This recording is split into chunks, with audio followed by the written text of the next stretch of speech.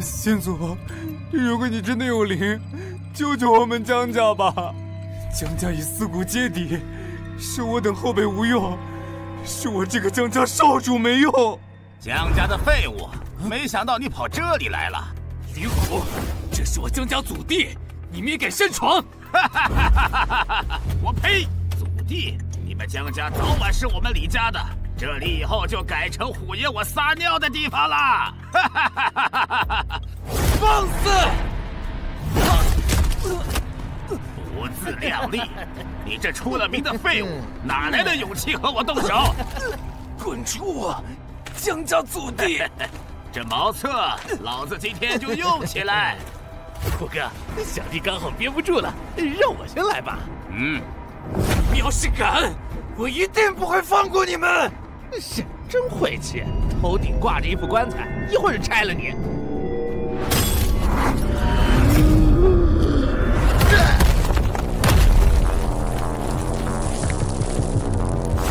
什么？你是遭报应了吧？这就是冒犯我江家先祖的下场。不对，李四炼体9层，就算万金也不敢砸死他。这石棺有这么沉吗？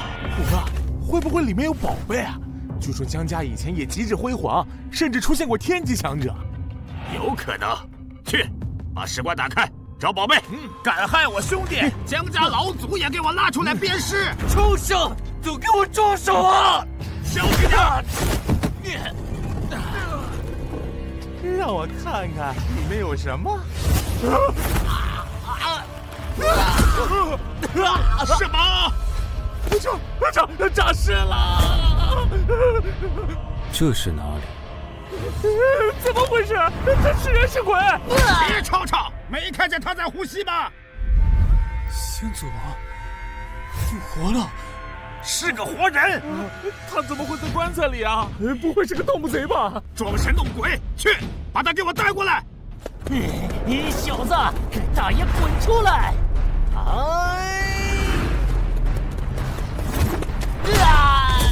怎么身体这么弱，力量几近于无？我的瀚海神力去哪里了？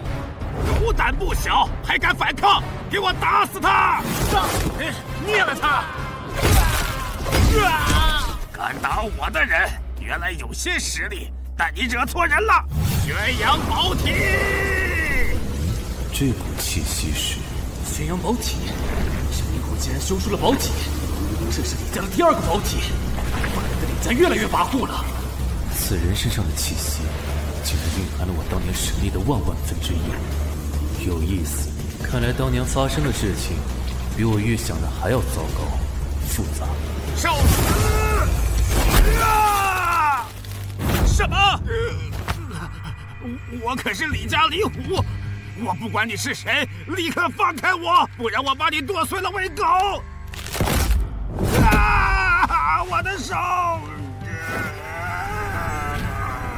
没有错，这所谓的宣扬宝体，果然是我瀚海神力的一部分。混蛋！我可是阳城李家的人，阳城第一世家，我劝你识相点！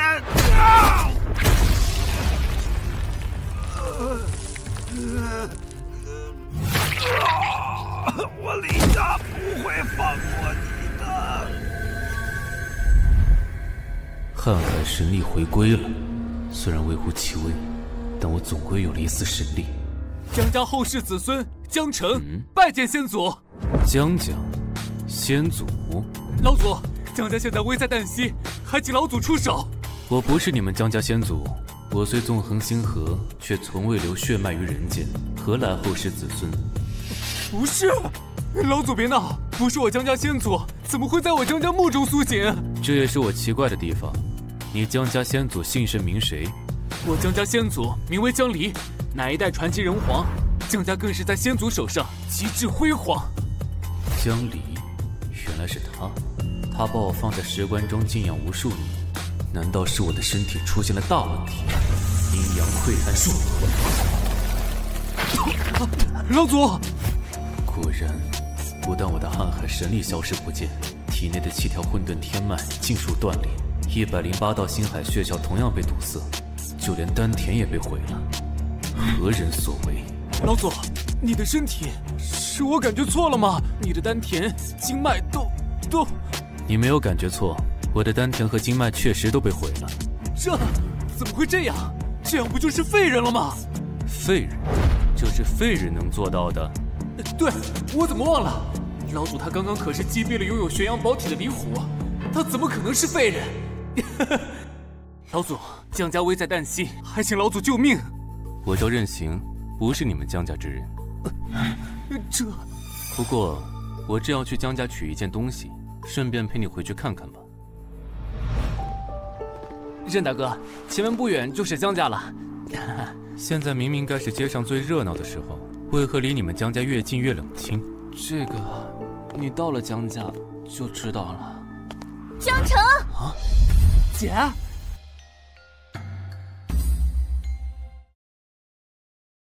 江城啊，姐，你怎么回来了？家里出了这么大的事情，我能不回来吗？那是江希儿吗？曾经的江源城第一美女，是她无疑了。被上玄宗挑中之后，气质越发出尘了。不过，就算江希儿回来，江家这事儿恐怕也不好解决。他是谁？姐，我给你介绍下，这位是任行，很有本事，可替我们江家解决麻烦的。任大哥，这是我姐，上玄宗的精英弟子。如果我没看错，你丹田破碎，经脉锯断，可对？对。既然如此，你怎么替我们江家解决麻烦？这不用你操心，带我去江家便可。可笑之极！江城，跟我回去。姐，你听我说，任行他很厉害，不是你看到的这样。不过是个骗子，你还没看出来吗？他不是骗子。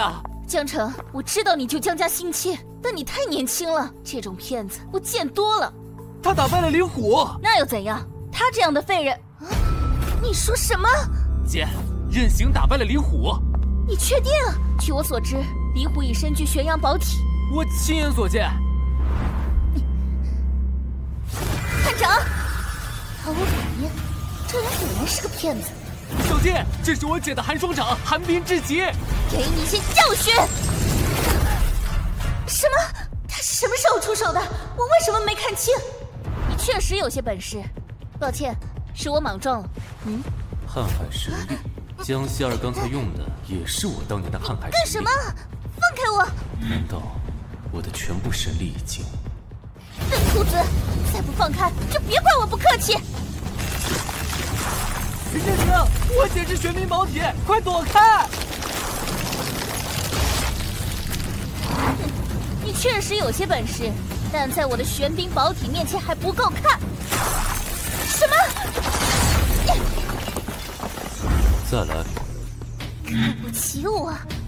无尽霜寒，冰封天下，看你接不接得住！什么？我玄冰宝体发出的特殊灵力被他吸收了！我不信！没错，看来我的瀚海神力散落人间，进入了这些修士体内，并让他们形成了特殊体质。又吸收了？难道这真是高人？还来吗？不敢了。前辈恕罪，请前辈救我江家。我姐这冰块性格，竟然也有服软的时候。不好，江家邪灵爆发了！走。这次邪灵爆发比以往更甚，我江家又损失了4位长老。大哥不必着急，邢道长在此，邪灵必除啊！只能寄希望于邢道长了。但那邢道长已经在这里准备了3天3夜了，怎么还不出手？大哥不必着急，邢道长成名已久，专业除灵40年，干这个他是专业的，自有分寸，不然也不会这么贵啊。父亲，希儿，你怎么回来了？父亲，事情我都知道了，现在情况如何？江家损失惨重，如果再不能解决这个祸端，江家恐危矣呀。父亲，我给你介绍一下，这位是……闭嘴！本道长行凡施法，最忌讳别人吵闹，扰乱了本道长的心神。江家是不是不想除掉这邪灵了？道长息怒，实在是小女担心江家，方从上玄宗返回，打扰到道长了。再有下次，你江家就是八抬大轿，金山银山，本道长也不管你这些破事儿。希儿之女，这位是邢道长，还不赶紧给道长赔罪？原来是天门的邢道长，幸会。不愧是上玄宗的精英弟子，居然能道出本道长出自天门。都站一边去吧，本道长要施法了。有意思，居然是元魔的气息，看样子是他的御灵残魂复苏了。你还站在这里干什么？好不容易碰到一个老家伙，应该能问出一些东西来。大胆！我师傅在和你说话，耳朵聋了吗？郑大哥，这里危险，先离开这里。不用，这老头处理不了元魔。你算什么东西，也敢如此胡说八道！我非要教训你！慢着，他愿意待就让他待着吧，一会儿丢了性命，可别怪本道长没提醒你。希儿，这位是？他叫人形，也是一位高人，特来为我江家除灵的。这人如此年轻，一看就不牢靠。希儿之女恐怕被诓骗了。二叔这话说的，人形没问我和江城要半枚灵石，何来骗？不要钱，那就更不靠谱了。像邢道长，可是我花了上千枚灵石才请来的高人。人形的能力我见识过。别说了，那邪灵出来了！小邪灵也敢在本道长面前作祟！是镇魔印，邢道长一生只修镇魔印，专门镇压邪魔，从未失手过。小子，尊本道长，就让你自伤自灭！啊，邢道长怎么还不出手？他在等什么？卑鄙！他是故意要害人形。希儿之女，注意言辞！郑大哥，没错，这气息果然是一位人物的残魂。差不多了。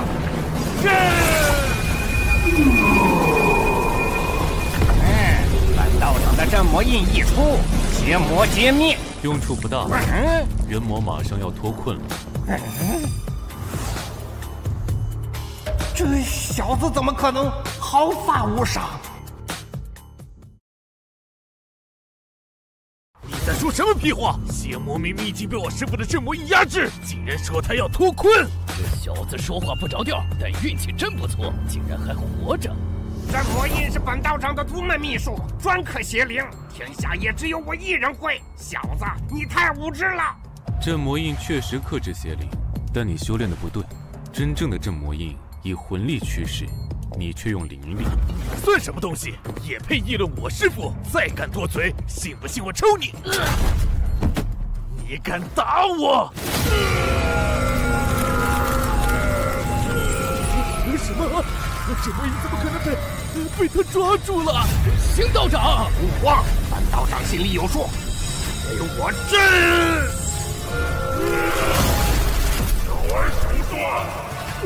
什么？邢道长被反噬了，邪灵竟然如此强大。连邢道长都不行，这邪灵恐怕无人可解。大哥，江家全族搬迁吧！真的没救了吗？凌晨，之前的交易别忘了，取你们一样东西，我替江家除掉邪灵。啥？这小子在说啥？他能除掉邪灵？这已经不是不着调了，这是疯了吧？小子，你是看不起本道长，还是看不起这邪灵？本道长都做不到的事情，就凭你！你的镇魔印只是皮毛，做不到很正直。好吧，本道长成名几十载，今日第一次被一个后辈教训，我倒要看看你怎么除掉邪灵。小友，若要意气用事，丢了性命啊！江家主让他去，自找的，拦他做事。等等，那家是什么？笑死我了！这算啥镇魔印？和邢道长的根本不一样。这小子玩呢！师傅，这家伙果然是个骗子。他管这叫镇魔印，骗人都不会骗得像样子。闭嘴！他这才是记载中镇魔印真正样子。什么？是。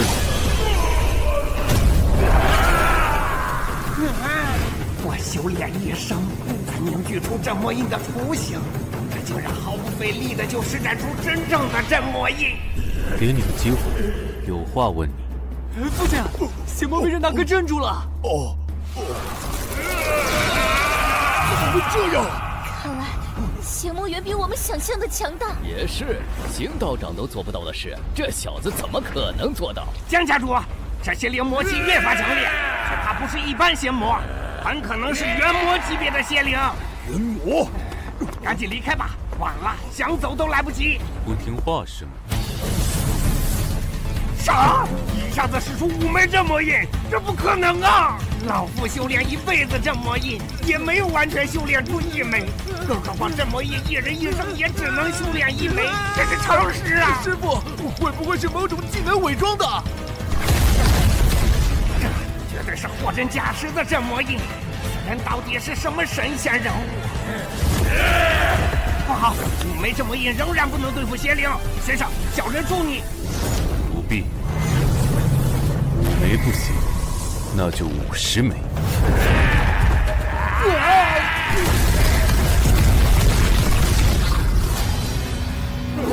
解决了！太强了，这位任公子太强了！我的神呐！从此以后，我的膝盖就是公子你的了。我不是谁的膝盖都收。那请公子收下我的仆妇。江希儿，你随我来。我们去干什么？去里面把元魔的根源断掉。啊！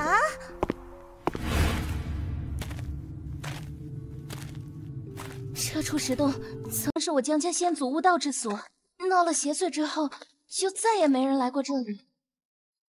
到了，根源就在这里。这里什么也没有啊！给你一次机会，自己出来。不听话是吗？阵旗！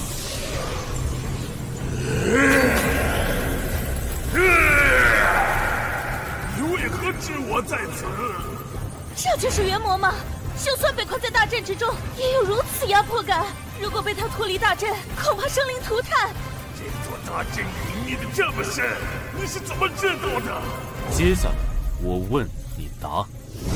无入流的小修士，和我这么说话，找死！江希儿，借我神力用。怎么借啊？用你的玄冰宝体最强的一招打我。这，好吧。无尽霜寒，冰封天下。够了，这些神力足够调动大阵。我虽然被困在此，但大阵威势也被我消磨许多，弄死你绰绰有余。修习大阵，困什么？你呢？控制大阵？不可能！阿夏，再反抗，便磨灭你。你是什么人？除了封印我的江人王，还没人能调动这个大阵，即便江家后人也不行。你并非纯血元魔，但江离会镇压你，是你体内的那股能量让你比肩纯血元魔的，可对？你连这都知道，人类，你很让我吃惊。人类，你很让我吃惊。我确实是得到这股道能后才晋升的。如果我是天生元魔，早就脱困，何至于被困此地几万年？道怎么来的？一场雨，8万年前，一场下了3000年的雨，雨中蕴含无穷机缘，整个大陆也由此迎来了修仙纪元的大爆发。一场下了3000年的雨，一场雨怎么可能下3000年？我知道修仙纪元的大爆发，但并未听说过3000年的雨。任大人亲身经历，又怎么会错？这场雨不是普通雨水，而是蕴含了特殊能量的雨，我们称之为道雨。无数婴孩一出生便开启了各种超绝体质，无数修士沐浴修炼，成佛做祖，闪耀一个时代。我也是那时候晋升为元魔。看来我的瀚海神力是通过那场雨洒向人间，被草木精怪无数修士所吞纳吸收。好算计，好计谋。现在雨中还有机缘存在吗？这个未曾听说过。一个底层的小丫头知道什么？那场雨中更多的道能来入整个世界，因此其后万年，世间处处有天骄冒出，在极其个别的地方，还是偶尔有道能之雨落下，只不过要等几十年、几百年才有一次。我有些好奇，你被困在这里是怎么对外界了解这么清楚的？小子，你以为我和你说这么多是真的在回答你的问题吗？我是我在拖延时间罢了。我困了，数万年了，本大人真正的脱困了，无人再可束缚我。什么？好可怕！这就是元魔真正的实力吗？这股威压逼我针对我，却让我根本无法站立。我要让你体会这世间最极致的痛苦，吸干你的身体，大人的实力也会恢复很多。邢道长，这是怎么回事？元魔的气息，这是真正元魔的气息，里面被镇压的元魔脱困了。什么？成事不足败事有余，我就说那小子办事不牢，里面不但没有解决问题，还把元魔放出来了。江家现在算是彻底完了。不只是江家，一旦元魔脱困而出，恐怕整个江原城都要生灵涂炭。不知道里面任公子怎么样了？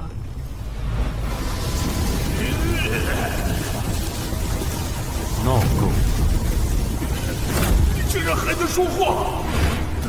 我怎么没有吸出任何灵力？为何你身上一点灵力都没有？什么？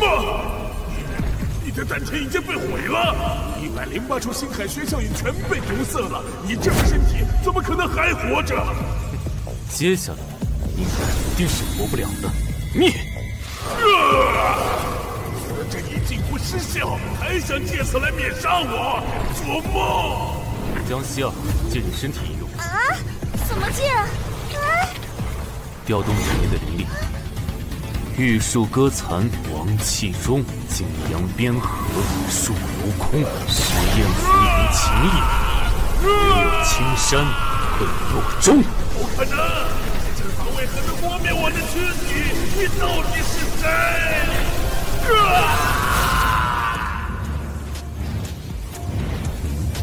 这只元魔体内蕴含的瀚海神力，比我预想的要多100倍不止。看来这只元魔被困在此地，是江离故意留给我补充神力。只是我现在丹田残破，体内无法留住更多的神力，还是要尽快修复丹田。神行，元魔死了吗？已彻底根除，出去吧。接下来拿到江离留给我的东西，就可以离开江家了。大哥，别等了，趁着还有时间，想想怎么跑路吧。江老二，给我闭嘴！任公子和希儿都在里面，要走你自己走。大哥，我也是为了江家着想。等那元魔出来，大家都要完蛋。我儿江云飞还在闭关，我先去看看他是否受到影响。江希儿死在这里，没有人给江城这个废物少主撑腰。或许趁这次危机，我儿江云飞能顺理成章成为下一代江家家主。出来了！他们竟然活着出来了！太好了，希儿，你们没事吧？父亲，有惊无险，元魔已经被彻底解决了。让公子修为虽然看上去平平无奇，但神魂却是强大到可怕。现在又灭了一尊元魔，这等手段，日后我天门定不能招惹此人。任公子，请受我一拜。任公子救我江家全族，有什么要求尽管提，我江家必全力满足公子。我只要江家一件东西。任公子想要什么？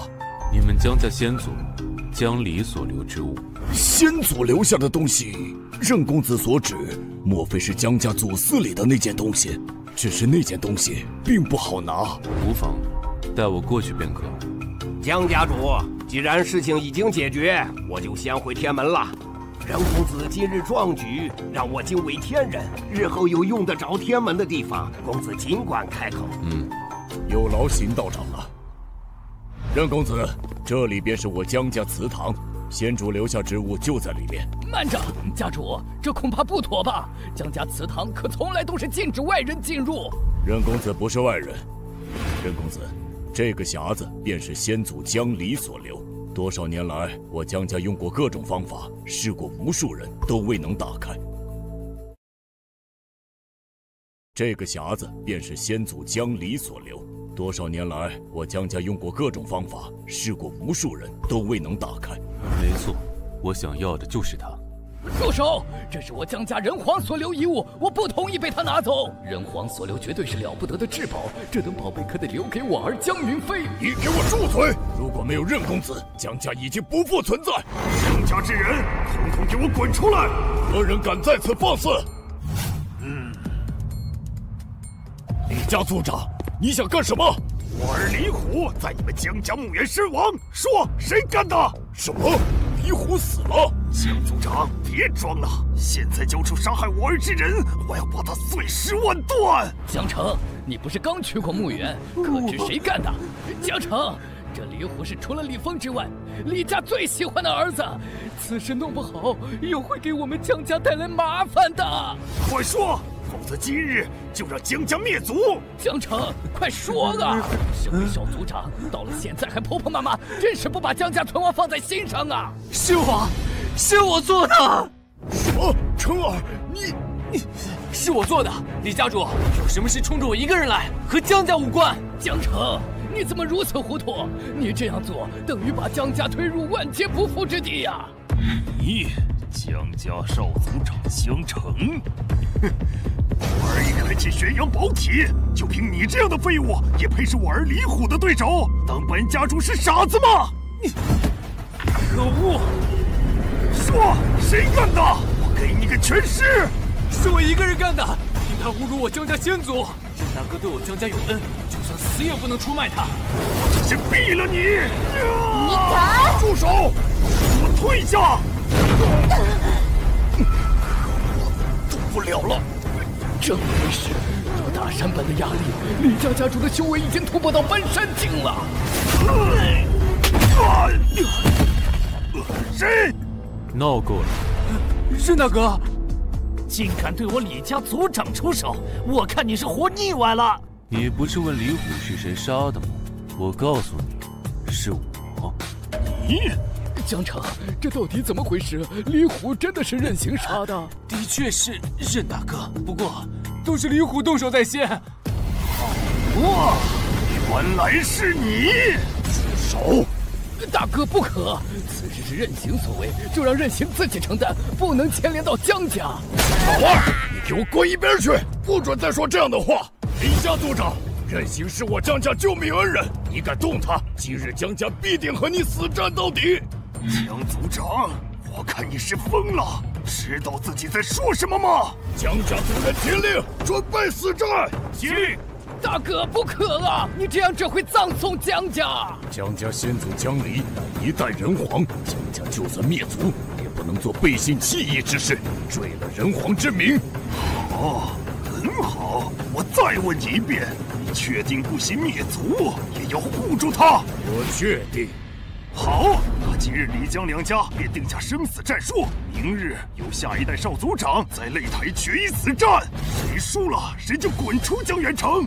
什么？大哥，江城只是个废物，不能答应啊！不敢死战就给我退下，交出此人。接，生死战我江家接了。很好，生死台上见。明天就是江家的末日。族长，那小子敢对你动手，为什么不直接出手，连同江家一起灭了？江家到底是人皇世家，虽已没落，但没准有什么人皇底牌留下。明日正好风儿的师傅白云仙姑也会前来，有他坐镇，灭江家才万无一失。家主考虑周全，有白云仙姑坐镇，万无一失。这日子没法过了，江城对战李峰，这不就是送吗？父亲，明日我来出战吧。不合规矩，此战只有少族长才有资格出战。都怪我，为什么我是这样一个废物？江城明日不会输。任公子，你的意思是？江城今晚跟随我修行，我保他明日获胜。啊！你要笑死我吗？一日时间能让江城赢下李峰，你拿什么保证？必然的事，没必要保证。你江家就完了，江城反体反命，废材体制，这是他的命。那我就为他逆天改命。我相信任大哥。大哥，不能任由他们胡闹啊！我也愿意相信任公子，成儿便交由你了。待我先取江离留下的东西。住手！是我儿江云飞出关了。家主，父亲，云飞破境成功，顺利出关。好啊，修为达到腾空境，我儿有人皇之姿啊！大哥，我提议由我儿江云飞代替江城出战，为江家而战。此时此刻，正是抢夺江家少主之位的大好时机。云飞，你有战胜李峰的信心吗？说实话，以我现在的实力，没太大把握。毕竟李峰拥有排名前10的宝体，但如果我能获得人皇留下来的至宝，便有十足的信心。这件东西已经是任公子的了。大哥，都这时候了，你还顽固不化吗？这件东西绝不允许被外人拿到啊！江家之物，只有江家人才配拥有。给我停下！让他试试呗。后辈江云飞为拯救江家，要打开先祖所留之物，请人皇先祖保佑。给我开！怎么可能？纹丝不动！给我开！果然还是失败了。难道这件东西注定无人可以打开吗？除了我，这件东西谁也打不开。小子，又在说大话！你要是能打开，我江老二高低给你磕一个！什么？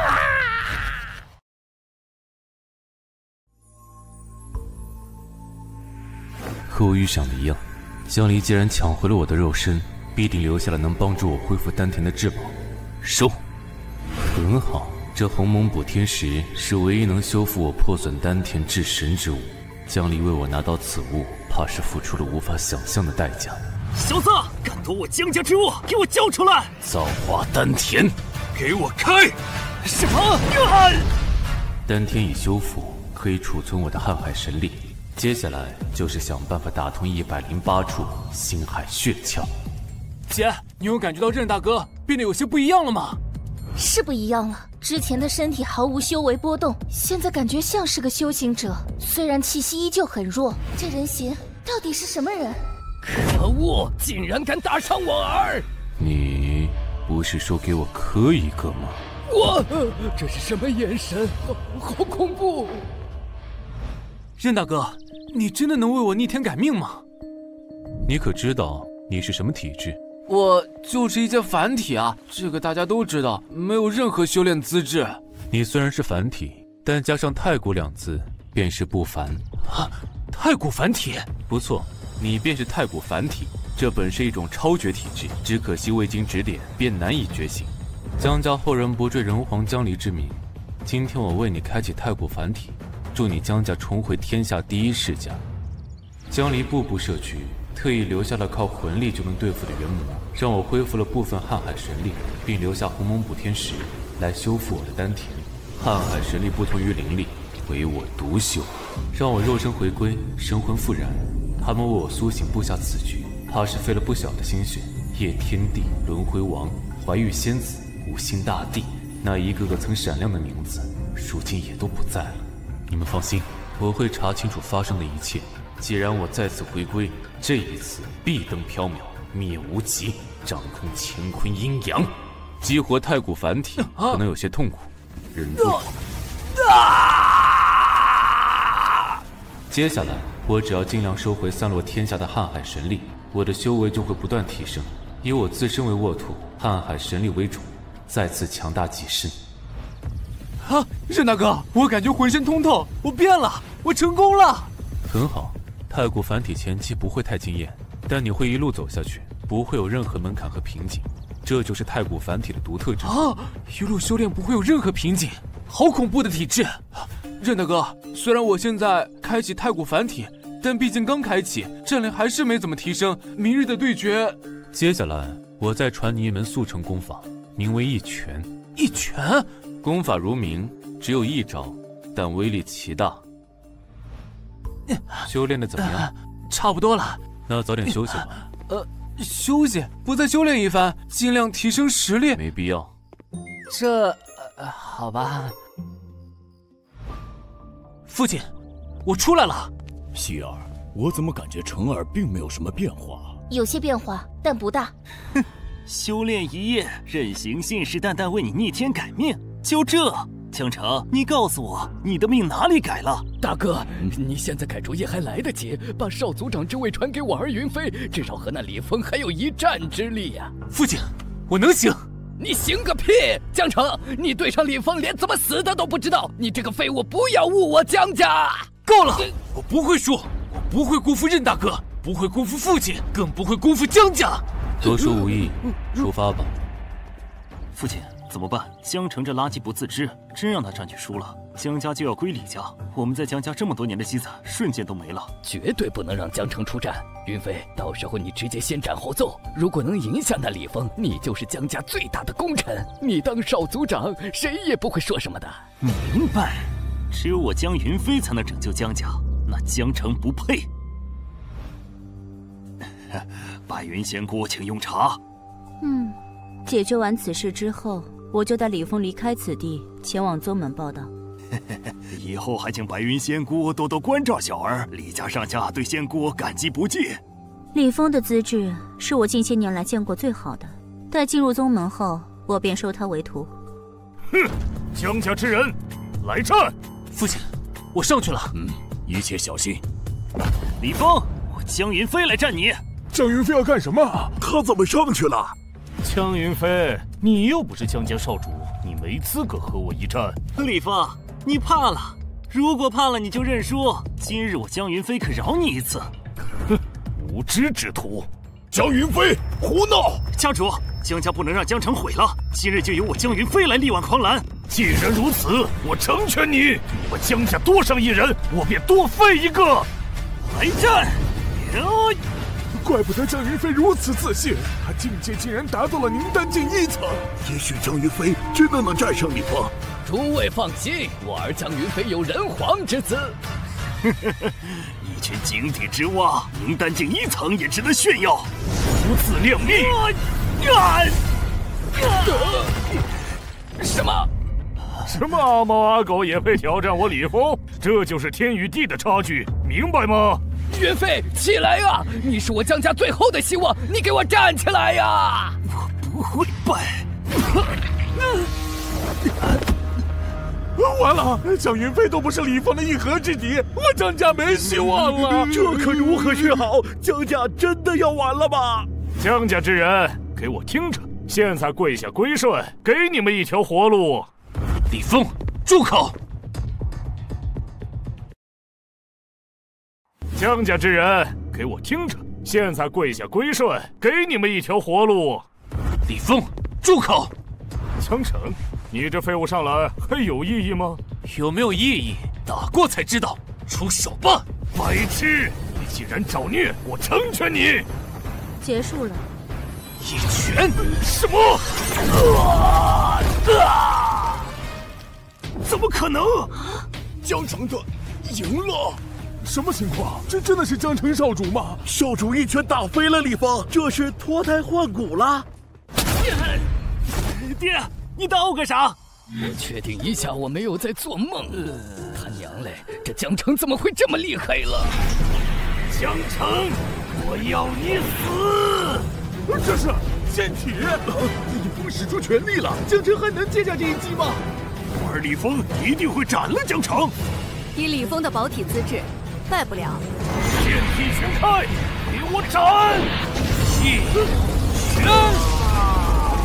李峰，我的儿！西姑今日竟然被打脸了。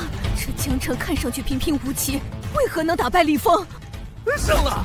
江家真的胜了，不可置信，简直像是做梦一样。创造奇迹了，人形真的改变了江城。任公子，请受我一拜。你们是江离的后世子孙，这是你们应得的。我儿的抛体被破了。体质等阶越高，所蕴含的瀚海实力就越多。这李峰就要比那李虎多很多。李家主，请信守承诺，李家该归入我江家了。你江家配吗？怎么，李家主言而无信，想耍赖？哼！我要个儿子，一死一废，都是你江家造成的！今日我要你江家血债血偿！你敢！李家所有人听令，今日灭亡江家！完了，就算赢了生死战，江家也难逃灭亡，都是因为任行。要不是他，江城怎么可能废了李峰？李家主手下留情，我江家愿意交出罪魁祸首任行。改不了吃屎，不配做江家人。哼！现在江家之人只要加入李家，我还可以饶你们一命。大哥，既然我不配，那我和我儿就加入李家，不做江家人。你就守着你所谓的道德仁义，端着人皇世家的架子，看着江家灭亡吧。很好，现在还不投降的人，全都给我灭了！李家主，你敢动江家，上玄宗绝对不会放过你！吓唬谁呢？上玄宗的精英弟子没有1000也有800，你江希儿在上玄宗算得了什么？况且我李家还有太玄门的白云仙姑撑腰，你们上玄宗敢忤逆太玄门吗？今日谁也救不了江家！闹得差不多了吧？你在对我说话吗？看你在这里叨叨半天，甚是乏味。你要不动手，我就先动手了。小子，都这种局势了，你还敢出来装？小子，你想拯救江家，也不看看你几斤几两。你去灭了李家。你他娘的是来搞笑的吧？这小子怕不是得了什么大病吧？让白云仙姑灭我李家，他不知道白云仙姑这次是为了李峰而来吗？事成之后解你恶兆。他竟然知道！你要是不给我说清楚了，拍碎你的脑袋！你身怀恶兆，督脉血每3日正午恶气上涌，便剧痛无比，生不如死，可对？胡说八道！你算什么玩意儿？也配对仙姑胡乱猜测？你说的对。什么？这小子说的是真的？灭掉李家，我为你驱除恶兆，神阙展翅。以你的资质，不该局限于现在的成就。小子，白云仙姑以后是我儿李峰的师傅，他怎么会听你的话？你就算做梦，也做个正常点的梦。好，我帮你灭了李家。什么？李家家主，自费修为吧。仙姑，别开玩笑了，你可是我儿李峰的师傅。现在还不是他师傅。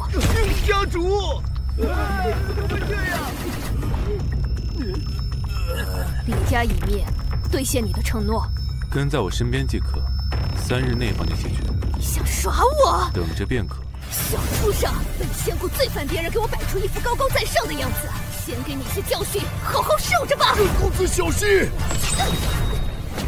没有修为，但肉身超乎寻常的强悍，我竟然没躲开他看似普通的一击。我东西已经拿到，江家之事也已了，我该离开了。任公子这么着急就要走吗？不能多留几日吗？让我江家报答一下恩情啊！任大哥，你接下来要去哪儿？这附近有什么宗门？我现在全身的星海血窍还是被堵塞着，打通这些血窍需要特殊的机缘和方法。距离江原城最近的便有上玄宗、太玄门、天门等。白云仙姑和之前的行道长正好分属太玄门与天门，而我上玄宗虽是一个极其古老的门派，但如今已比不上其他2派了。虽然我希望任大哥去上玄宗，但不得不说，天门和太玄门才是任大哥这等神人该去的地方。既然如此，那我就去上玄宗。如果我没记错，上玄宗乃是白皙女帝所创立的门派。白皙当年燃尽自身地血，换人间片刻黎明，最终平定那场黑暗动乱。否则，现在的人间将是一副地狱景象。任大哥，你为我逆天改命，传我秘术，在我心中，你便是我的师傅，请受我一拜。此次我要培养360位人间兵主，你作为江离后裔，便为其中1位了。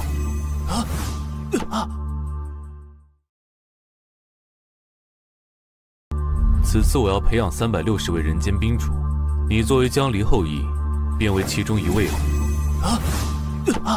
参悟此神令后，来上玄宗找我。我为帝师无数年，对抗着宇内最大的恶，而在最关键的时候，我却陷入沉睡。虽然我还没有完全查清楚原因，但肯定和元神有关。我神魂寂灭，肉身被囚，他们无法彻底毁灭我，便把我的瀚海神力洒落人间。好在我提前布局，由那些大帝至尊继续完成我布下的宇内奇局，而最后一子便由人皇江离替我落下。至此，人间再无大帝。白皙、轩辕逐天、黄明、江离，你们所有人不会白白付出。这一次我再临世间，棋局已经走到最后了。人间宾主，沈大哥放心，我一定不会辜负你的期望。既然你这么厉害，为何让我出手对付李家？你对我有用，所以我给了你一个机会。机会有用？我告诉你，我乃太玄门之人，你敢造次，10颗脑袋都不够看的。你只需明白，我给你的是一场通天造化。年纪不大，说话老气横秋的。3天后，你要是不能为我解决所谓的恶兆，此事没完。现在谁在执掌天命？执掌天命？这等通天之事你也知道？现在无人执掌天命。根据我太玄门得到的消息，现在有3位大能代执天命。何人？9元圣灵、长无命以及辉夜圣主。不过这都是传说中的至尊，1000年未必露面一次。我也只是了解一个大概。原来是当年的几个不入流的小喽啰，成为叛徒之后，倒也风光了起来。现在我们去仙金古矿。你真要加入上玄宗？我可提醒你，上玄宗没落已久，无数大势力都在等着瓜分它。去上玄宗没前途的。去仙金古矿和加入上玄宗有什么关系吗？当然有关系。仙金古矿就在上玄宗附近，基本已被开采完。但如今上玄宗太穷，为了增加晶石收入，参加上玄宗的考核需要上交一定数量的晶石，所以每次上玄宗招收弟子，就会安排他们前往仙金古矿寻找晶石，榨干仙金古矿最后的价值。不过也有种说法是，上玄宗有一枚玄天古令遗失在了仙金古矿中，上玄宗也是趁此机会寻找玄天古令，如果谁能得到，可以立即晋升为宗门荣耀弟子。原来如此，那这次就顺便把玄天古令拿到了。切，你想多了，上玄宗找了多少年都没找到，你哪来的底气说这话？说话如此不着边际，真怀疑3天之内帮我解决恶兆，是不是在骗我？仙金古矿内的阴气越来越重了，有没有组团一起进去的？也有个照应啊！里面的晶石越来越难找了，恐怕要深入最深处才有机会得到晶石。我听说古矿最深处有一宗神秘妖殿，真的假的？确实有人看到过妖殿，据说妖殿里有大机缘，但是进入后就没人再出来过。这里就是仙金古矿，你到底来这里干什么？你要是缺晶石，我可以给你一些。你不必进去，在外面等我即可。羚羊草，年份十足的羚羊草，服用1颗可以抵御古矿阴气侵体，服用2颗阳气外放，诸邪避让，服用3颗可以进入妖殿全身而退。他是真有这么好的效果吗？给我来3颗羚羊草。哎，怎么卖的？给我也来2颗。童叟无欺，我白小小亲自验证过，这羚羊草绝对有用。行吧，给我那3颗吧。谢谢惠顾。停下，白小小，我看你是活腻歪了。我警告过你，这里是我张铁的地盘，只有我张铁才能在这里卖羚羊草。张少，别生气，多大点事儿啊！我这就走，这里让给你们。走，你走不了，老子独霸这里多少年，岂容你挑衅？今天必须给你个教训，抓住他，打断他的腿。张铁，我就卖点羚羊草，你至于吗？你别跑，乖乖就擒。这下麻烦了，要想个办法才行。表哥，你怎么在这里？表哥，这些人要杀我，你快救救我！小子，你是他表哥，赶紧滚开，惹了张少，他听歌也不行。不好意思，替我挡一下，我先溜了。站住！白小巧，别装了，谁不知道你是个孤女，任何亲人都没有，还表哥，你在这蒙谁呢？你这个骗子！小子，这里没你的事了，一边去，别耽误本少办事。给我绑了！张少，通融一下，商量一下，我可以给你赔偿，这点小事动手不迟到。你也配和我商量？老子今天就要敲断你的腿！住手！放了他！他这是……放了他，什么事儿冲你来呗？你们也可以选择离开。蠢东西，这白巧巧就是个骗子，你不明白吗？还为他出头！我是他大哥，现在带着你的人滚！他应该知道我在利用他，为什么还要为我出头？大哥，我看你脑袋被驴踢了！来人，给我把这个大傻子一起绑了！让你滚，你听见吗？你这是好狗胆！给我上！这阵型身上的修为没有波动，周身的穴窍也有大问题。总之，整个人就是一塌糊涂。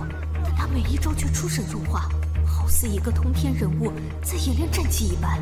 这种情况出现在一个人身上，实在太违和了。此人到底是什么来历？张少，这家伙有点狠，打不过呀！慌什么？别忘了，这次我张家来了不少高手，给我放凌云剑。一支凌云剑，张家子弟来相见。我今日不把你大卸8块，就白在这片混了。你为什么对我这么好？难道我现在都这样了，你还缠我身子？虽然我洗干净还是挺漂亮的。我对你好，需要理由吗？这么霸道吗？从小到大，我这是第一次碰到无条件对我好的人吧？是张家的长老，他们可都是有绝对实力的大人物啊！这没想到一次来了5位，那小子恐怕凶多吉少了。哼，你有麻烦了。张家是修仙世家，不是李家那种小家族能比的。你若立即为我解除恶兆，我可以出手。小畜生，没听过我张家的名号吗？还敢在此撒野！现在立刻给我爬过来认错！什么东西，狗吠什么？好家伙，大表哥，到了现在你还敢骂？你这胆子我是服的。好啊，老夫很久没有碰到过这么走硬的，拿下他后，倒要好好扒皮抽筋一番。住手！没办法了，今日张家长老都来了5位，没有逃脱的希望，只能……此事因我而起，我一人承担，和其他人无关。你一人承担，你承担得起吗？今日你们几人都要死，这就是招惹我修仙世家张家的代价。我大表哥说的没错，你们还真是一群狗东西，没一个好玩意儿，张嘴闭嘴就要杀人。你动我一个汗毛试试。这小姑娘倒是有些意思，有个性。要不是她没有修仙资质，本仙姑都想收她为徒了。小贱人，这么能说，老夫就先撕烂你的嘴！你敢！这是阴神门的标记，这朵险恶的气息是阴神门的标记，速回，不要和这姑娘有任何沾染。老东西，来呀！别过来！张家之人，速离开此地！长老，不报仇了吗？报个屁的仇！他是阴神门标记过的人，也就是被阴神门看中锁定之人。阴神门那可是最狠辣的邪宗，一言不合就灭人满门，千万不要和他们扯上任何关系。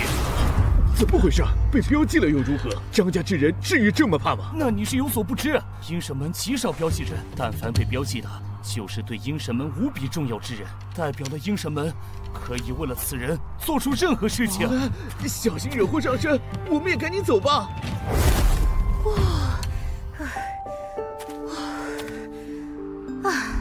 刚逃到这里没多久，又暴露了，又要换地方了。大表哥，有缘再见，我先溜啦。等等，你哪儿也不用去。白皙，没想到我们还能见面，这一次我定护你周全。大表哥，我不叫白皙，我叫白巧巧。光天化日的，你悠着点。叫我大哥。从现在起，你不用去其他地方了，你的归宿在上玄宗。开玩笑吧，大表哥，你看我这样像是能进上玄宗吗？我倒是想进，他们也得要我呀。我说能进便能进。世情，上玄宗虽然没落，但招收弟子却颇为严格。这白巧巧资质很一般，想进入上玄宗几乎不可能。你过来，看见仙金古矿了吗？对着他大喊一声：“我相信光。”你认真的？认真。拼了！我相信光。感觉怎么样？略微尴尬，甚至有些羞耻。搁着玩呢，浪费时间。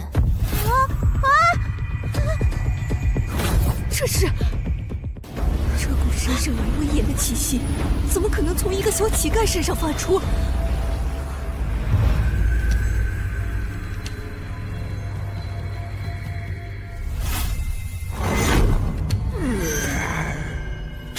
出世的玄天古令竟然无缘无故飞走了。不管怎样，数万年了，我终于脱困。出去后，我一定要屠了上玄宗，血洗这世间。怎么了？仙境古矿怎么在震动？阴气一下浓郁了很多，大家小心，不要单独行动。这是上玄宗失踪已久的玄天古令。玄天古令是你的，有了它，便可顺利进入上玄宗。任行，这白巧巧刚才散发出的气息很不凡俗，不如跟我回太玄门。太玄门远远比上玄宗强大。他只能去上玄宗，并且成为上玄宗掌门。成为上玄宗掌门，大表哥，玩笑开大了。白巧巧被阴神门标记过，上玄宗可无法100%的护住他。小小阴神门，土鸡瓦狗，何足挂齿？你还真是让人无语，不知该说你无知还是狂妄。在这里，玄天古令的气息在这里。小姑娘，玄天古令被你所得。算是吧。那你走大运了。玄天古令遗失了上万年，我上玄宗曾定下规矩，谁能找回玄天古令，就可以立刻晋升宗门荣耀弟子。废话不多说，此等大事，诸位长老还在等着，跟我们回去吧。大表哥怎么办？虽然刚认识大表哥，但我总感觉可以信任他。去吧，在上玄宗等我，过几日我自会进入上玄宗。这是你表哥，你恐怕等不到他了，资质太差，他这样的进不了上玄宗啊。在上玄宗等我，过几日我自会进入上玄宗。这是你表哥，你恐怕等不到他了，资质太差，他这样的进不了上玄宗啊。修行一途，仙凡有会，你福元身后成为荣耀弟子，他资质平庸，沦落凡尘，以后你们俩的地位天差地别，早些斩断无用的牵绊为好。太玄门的命术、玄功妙法，你可学过？你在和我开玩笑吗？既然是命术，那就代表一个宗门的命脉，只有历代掌门可以修炼，其他人根本无缘窥见。既然如此，我便传你玄功妙法。这种玩笑一点都不好笑。你干什么？你这个登徒子，你敢轻薄我？什么？这居然真的是玄功妙法！在此等我从仙金古矿里面出来，自行领悟，先打根基，后面用得到。这人形为什么会我太玄门的命术？而且太玄门玄功妙法曾经遗失过，已残缺不全，而这任行给我的玄功妙法竟然是完整的，看来我远远低估了此人。南宫凝雪，赶紧离开这儿！我张铁脾气不好，别逼我动手。张铁，收起你那一套，我南宫家不怕张家，更不惧你。如今仙金古矿下面出现异动，你我都想多带点人进入。现在我们就各凭本事，看谁招募的人多。南宫凝雪，你还真是不识好歹呀！我张家的上玄宗根基深厚。看那边又有人过来了，这么半天才等来一个人，不知道他会被谁招募。不管是加入张铁还是南宫凝雪，都会得罪另一边，难选哦。竟然是这小子，他还敢进来！南宫凝雪，其他人我不管，这人我要定了。小子，我现在给你个赎罪的机会，现在立刻滚到我这边，跪着忏悔。不用在乎他的威胁，加入我这里，他张铁敢对付你，我替你做主。无数年过去，当年遍地金石的仙金古矿也都开采完毕，没想到土行兽竟然还在。小子，在外面靠着白小巧那贱人活了一命，在这里你还想靠女人？怂货！很好，跟着我南宫凝雪是你最正确的选择。想多了。哼，你一个没有根基的修士，得罪了张铁，还没有我的庇护，活不久的。再给你一次机会，跟随我。没兴趣。长老，此人如何？平凡至极，不值一提。一身傲气，还以为有多大本事，原来就是个普通人。亏我之前还提起点兴趣。啊！你小子得罪了张铁，还敢惹南宫小姐生气，真是不知死活！走，边上那家伙，本公子今天一肚子气没处发。三长老，待会儿务必给我逮到那家伙，让我剐了他。小小修士不值一提。这次公子最大的对手还是南宫凝雪，能找到更多的金石，提升门派贡献，加入上玄宗后有莫大的好处。这样我张家才能再压南宫家一头。这次绝对要比张铁找到更多的金石，这样进入上玄宗后才能获得比张铁更好的资源，快速提升修为，我南宫家才能超过张家。当初我被镇压在这座古殿时，记得有不少好东西在此，出去之前一并带走。这个箱子开开，竟然完好无损，不信打不开。那小子怎么走得这么快？这么一会儿人就不见了。怎么回事啊？仙金古矿怎么在震动？而且突然冒出这么多的阴气！慌什么慌？本公子早有准备，这是阳神丹，专门对抗此地的阴气。每人服用1枚，对抗此地阴气不成问题。当年这矿的晶石还起到过不少作用，上玄宗的五彩神庙、9丈原万丈神碑都还是借此建造的。这么大的动静，看来是那座妖殿发生变故。这世人眼中有毒的阴气，其实和阴雾发出的气息没有任何关系，是这晶石中浓郁至极升华而成的精气。日常这些精气就附着在仙金古矿的石壁中，方才矿中发生剧烈震动，才使这些精气一涌而出。精气对于其他修士可能是剧毒，但对于我却是有大用。我堵塞的星海穴窍中，神庭穴窍的特性与精气契合，本来还要费力撼动石壁让精气出现，现在倒是省了不少事。公子，今日幸亏带了足够多的阳神丹，不然面对这种程度的阴气，我们根本无法深入太多。不过纵然如此，也要速战速决，不宜在这里待得过久。公子，那小子在那里。这小子在干什么呀？还能在干什么？他又没有阳神丹，肯定已经被这里的阴气毒死了。这么轻易就死了，倒是便宜他了。三长老，你去看看，如果还有一口气在，帮他一把，引断他的脖子。时间紧迫，其余人继续前进。是。差不多了，这里积攒了数万年的精气，极其适合冲开我的神庭穴窍。小子果然还没有死透。既然如此，本长老送你一程。开！什么？瀚海神力回归。此人虽然也是特殊体质，但体内的瀚海神力却少得可怜。看来特殊体质的强弱与瀚海神力的量有直接的关系。这么长时间了，三长老怎么还没回来？公子不必担忧，三长老收拾一个小杂碎，不会出任何问题。兴许是阴气太浓，走错路了。找到了，这幅壁画果然还在。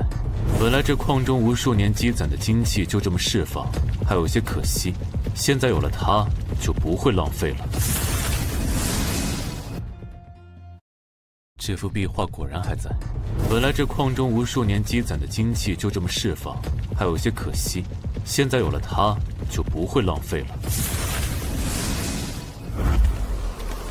小姐，我们手里的玉佩虽然可以暂时抵抗阴气，但是不会长久，还是要尽快离开这里。是那家伙。此人丹田灵力微弱，修为不高，根本不能抵抗这里的阴气。现在一动不动，恐怕已经阴气入侵，神志混乱，活不了多久了。接着。有事？你竟然还保持清醒，看来你现在阴气入体还不深。这块玉佩可以抵挡这里的阴气，你现在拿着它赶紧出去吧，不然你一人深入，必死无疑。不用。你这人不识好歹也要有个限度。南宫小姐是在救你的命。你本性不坏，但缺少赤诚之心，莫要因为日后的选择误入歧途。现在仙境古矿出了变故，你最好马上出去。小子，现在谁不知道古矿出了变故？小姐劝你，你不出去，你竟然反过来劝小姐出去，什么人呢？最后送你4个字：贼眉鼠眼。给我站住！还敢骂南宫小姐贼眉鼠眼？我看你活腻歪了。算了，该说的都说了，该帮的也都帮了。此人行事孤傲不听劝，不用管他了。沉睡多少年了，竟然还有人记得密语，把我唤醒了。公子，我们只找到了少量的晶石，但如果继续深入，阴气只会越来越浓，恐怕危险。张铁，如果你不敢深入，那我就先去了。这一路上仅有的一点晶石都被张铁得到了，我必须更深入，才能拿到比张铁还要多的晶石。走，跟上去！我张铁还会比不过一个娘们儿。这是妖殿，传说中的妖殿真的存在。公子，这个劲，听说妖殿里有宝贝。这座妖殿以前也出现过，但进入的人无一例外都没有出来。大家还是不要妄想在里面能得到什么。小姐，妖殿诡异，我南宫家曾有高手殒命其中，我们最好远离，不要进去。所有人不得靠近妖殿，我们走。宝贝，要有命拿才行。我们也离开。啊！是那小子，他从哪里冒出来的？怎么还活着？不但活着，那小子似乎还要进入妖殿。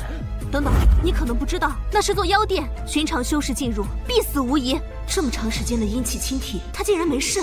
我不寻常。张公子，他进去了，好像并没有发生什么。我们进不进啊？这小子既然不怕，我们这么多人怕什么？本公子岂能被一个垃圾比下去？这对本公子来说，也许是一份大机缘。如果能找到上玄宗失踪已久的玄天古令，那么我张铁不就一步登天了？我们也进去。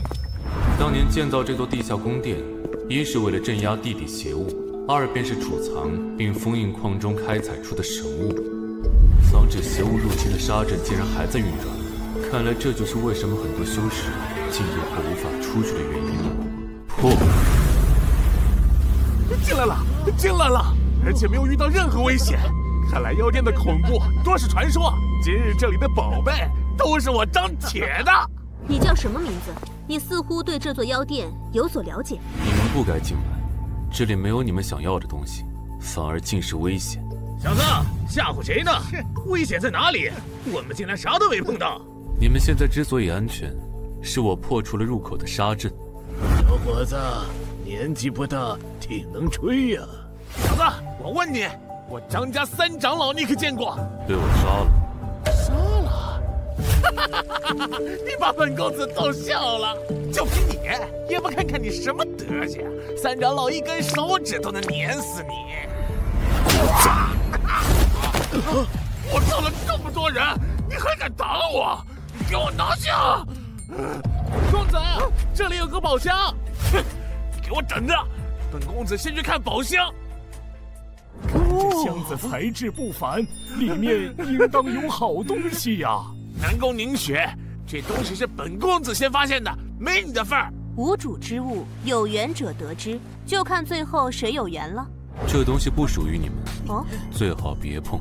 不属于我们？你跟本公子说说，他不属于我们，属于谁？我。张狂，你算什么东西，也配说如此狂言？你说这宝箱是你的？行啊，本公子今天还就要抢了你的东西，你能如何啊？你们打不开，更抢不走。一个破箱子有什么打不开的？来人，去开宝箱！去个人，不能让张铁抢了先。给我开！小子，睁开你的狗眼看看，箱子是怎么被打开的？公子，打不开啊！让开！我南宫家的人来！什么？竟然毫发无损！本长老来！搞什么？我张家长老全力一击，竟然也打不开！公子，这宝箱材质非凡，看来只能先把它搬出去，再想办法打开。你们在干什么？这是无知我，该死！小姐，这宝箱有这个阴物守护，看来要恶战一场了。大长老，长老，麻烦你了。冲天掌！什么？只是一招就？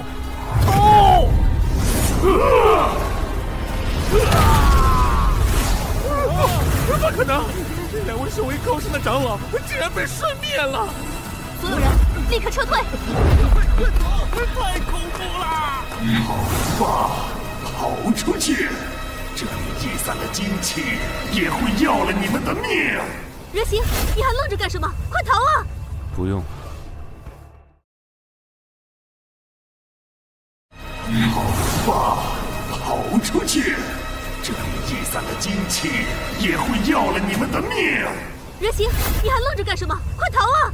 不用，我还要拿东西。都什么时候了，还想着宝箱？有这具古尸在这儿，能活命就不错了。南宫小姐，别和他废话了，再不出去就来不及了。算了，反正我也劝不动你，好自为之。终于逃出来了，好险呐！那个小子竟然还敢留下，恐怕现在尸骨无存了。蠢货，死在妖殿倒是便宜他了。人形真的会死在里面吗？面对如此强大的古尸，我实在想不明白，他有什么底气留下来？竟然还有一个不跑的，吓傻了吧？那些人类修士说的对，先把箱子带出去，再慢慢想办法打开。别动，那是我的。你在对我说话，找死吗？开！这个箱子无都打不开，凭你！什么？此地之所以名为仙金古矿，就是因为这曾挖出过一块仙金，而眼前这块，就是那唯一的一块。竟能把箱子打开，着实让我吃惊。作为感谢，不会给你留个全尸。贼眉鼠眼，死到临头便开始胡言乱语了吗？这是上古五行兽之一的土行鼠，他怎么可能还在世间？是谁用秘语召唤了我？是我。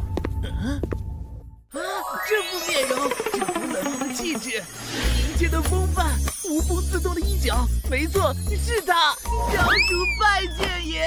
什么情况？上古神兽给一个人类跪了！小鼠祝爷万寿无疆，剑道横超，永远不死。小鼠永远是您身上的挂件。行了，起来吧。我问你，其他的五行兽现在何方？爷，我不知道。这数万年来发生过几次巨大变故，估计那几位也在某个地方沉眠吧。小主我曾经也差点挂了，借助此地的精气，沉眠了万年才勉强恢复了一部分。辛苦你们了。这一次我归来，会让你们重拾荣耀，再战诸天之巅。爷的话，我们一直都深信不疑。这位爷到底是何来历？说的话如此高端，我还是装死吧。爷，这东西在装死，我替你毙了吧。这位大人，我也想到你腿上的挂件。你还不配。爷身上的挂件，哪一个不是响彻诸天的大人物？我给你一个活命的机会，我在你眉心种下死咒，你的生死在我一念之间。你立刻前往阴神门，我要知道这个门派的详细情况。遵命，我绝对替大人把事情办得漂漂亮亮的。小鼠，你继续在此地休养，等待我的召唤。是。张公子，阴气越来越浓，都看不清前方的路了。这样下去，我们要迷失在这里啊！得赶紧想办法。张公子，再给我们一些阳神丹吧，撑不下去了。公子也没有阳神丹啊。我坚持不住了，救我！不赶紧出去，我们都要死在这儿！不要再会迷路了，跑吧！这都是死，拼了！仙境古矿中似乎有变故，到现在为止还没有一个人出来，人形会不会？开始吧，我来为你驱除恶兆。就你一个人出来了，其他人呢？其他人就看他们自己的造化了。现在全力运转我之前传你的秘术玄功妙法。好。不好，我的令牌抵御不住阴气的侵蚀，碎掉了！救我！南宫小姐，怎么办？我们撑不了多久了。都跟着我，我们加快速度，总会有出路。难道真的出不去了吗？也不知道任行的狂妄的家伙怎么样了。不过他要是还没逃离出那座妖殿，注定无法活下去了。我想他干什么？我现在自身难保，而且那家伙还骂我贼眉鼠眼的。又有人笑我来活了，看在爷告诉你秘语的份上，救你一次吧。什么情况？这是之前路口的那座石像，它是怎么过来的？快看，阴气消散了。阴气真的在减弱，救了！难道是因为这座石像出现的原因？但石像为什么会突然出现呢？难道是？这石像应当可以驱散阴气，我们有救了。暂时的，现在只有石像周围的阴气在消散。我们有没有办法带着石像走？继续向前走。南宫小姐，待在这里有石像庇护，我们暂时不会有危险。离开的话，恐怕……听我的，继续向前。阴气又开始浓郁了。灵牌马上要碎，坚持不住了。接下来就看我猜想的对不对了。贼眉鼠眼，果然是这样。只要说出贼眉鼠眼这4个字，石像就会出现，我们有救了。可是为什么任行会知道他的一切都很反常？如果他能活着出去，说明他根本不似表面看起来那样普通。此人必须重视起来。时间太短，我现在只能把玄功妙法领悟到这种程度。够用了。你可知道恶兆是什么吗？根据我太玄门记载，身怀恶兆者晚年会遭遇不祥，身体长出黑毛，变成不人不魔的大凶之物，自古无解。我曾经遍访高人，查遍古今典籍，却也没有找到破解之法。身怀恶兆之人，晚年确实会陷入不祥，但你可知为什么有人会身怀恶兆？不知道，我没有找到相关记载，也无人知道。身怀恶兆之人是被选中的转世之人。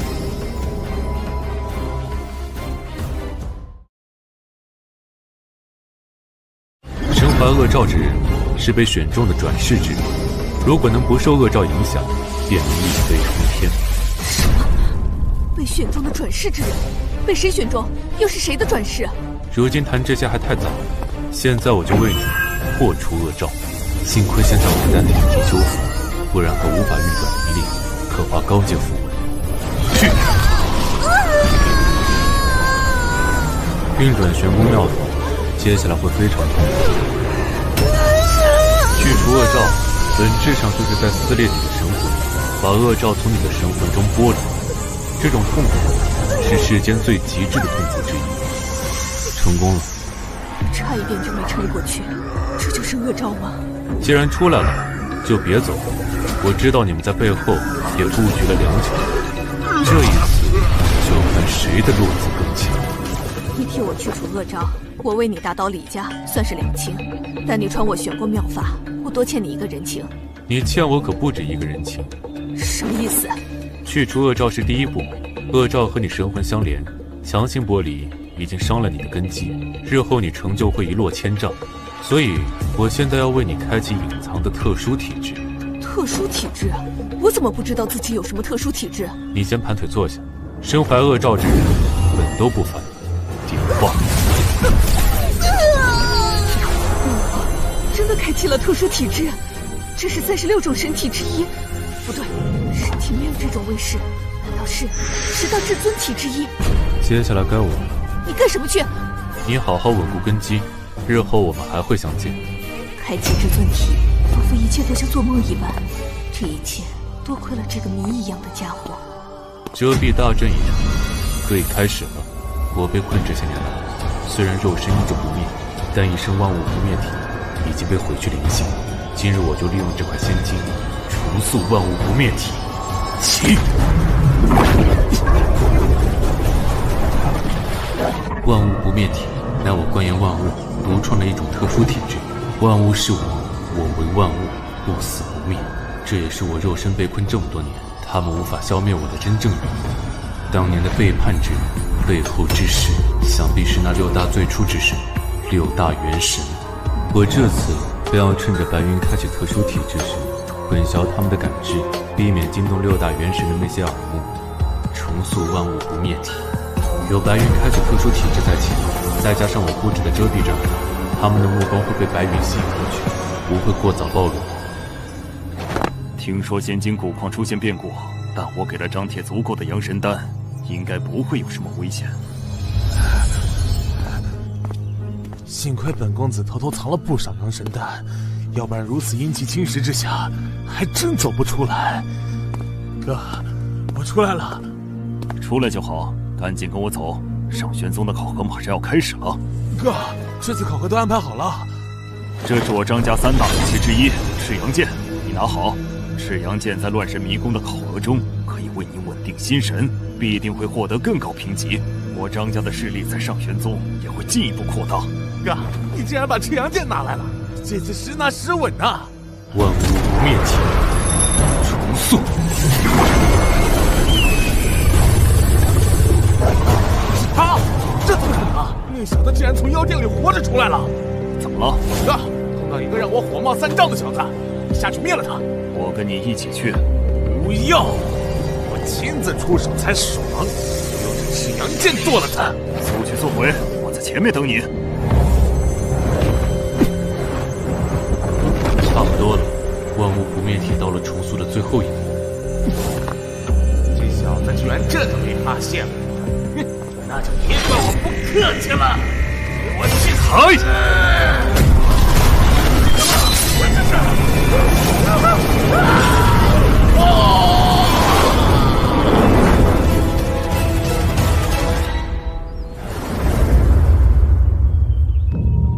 我已经尽力压制了，想不到还是闹出了一些动静，尽快离开这里吧。什么声音？发生什么？是张铁的方向！张铁，谁干的？敢杀害我张金的弟弟？是谁？我弟弟要杀的那小子呢？公子，那小子不在，大概是跑了。可恶！给我追！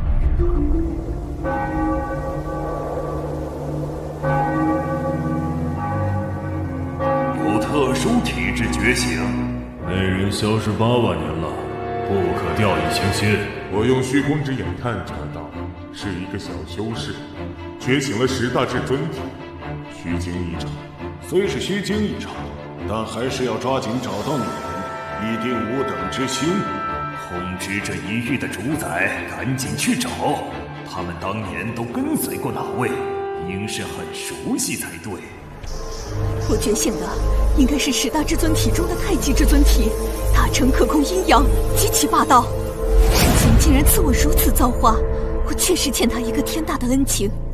李兰师妹，听说仙境古矿那边出变故了，这一次参加我上玄宗试炼的修士比往年少了一些，晶石数量也低了不少啊。如今玄天古力已找到，这不比收多少晶石有价值。不得不说，那个白小姐还真是走了大运。我们在上玄宗这么多年，也只是内门弟子，还要在这里辛苦主持考核，而她一介凡人却一跃成为荣耀弟子，地位不知道比我们高出多少。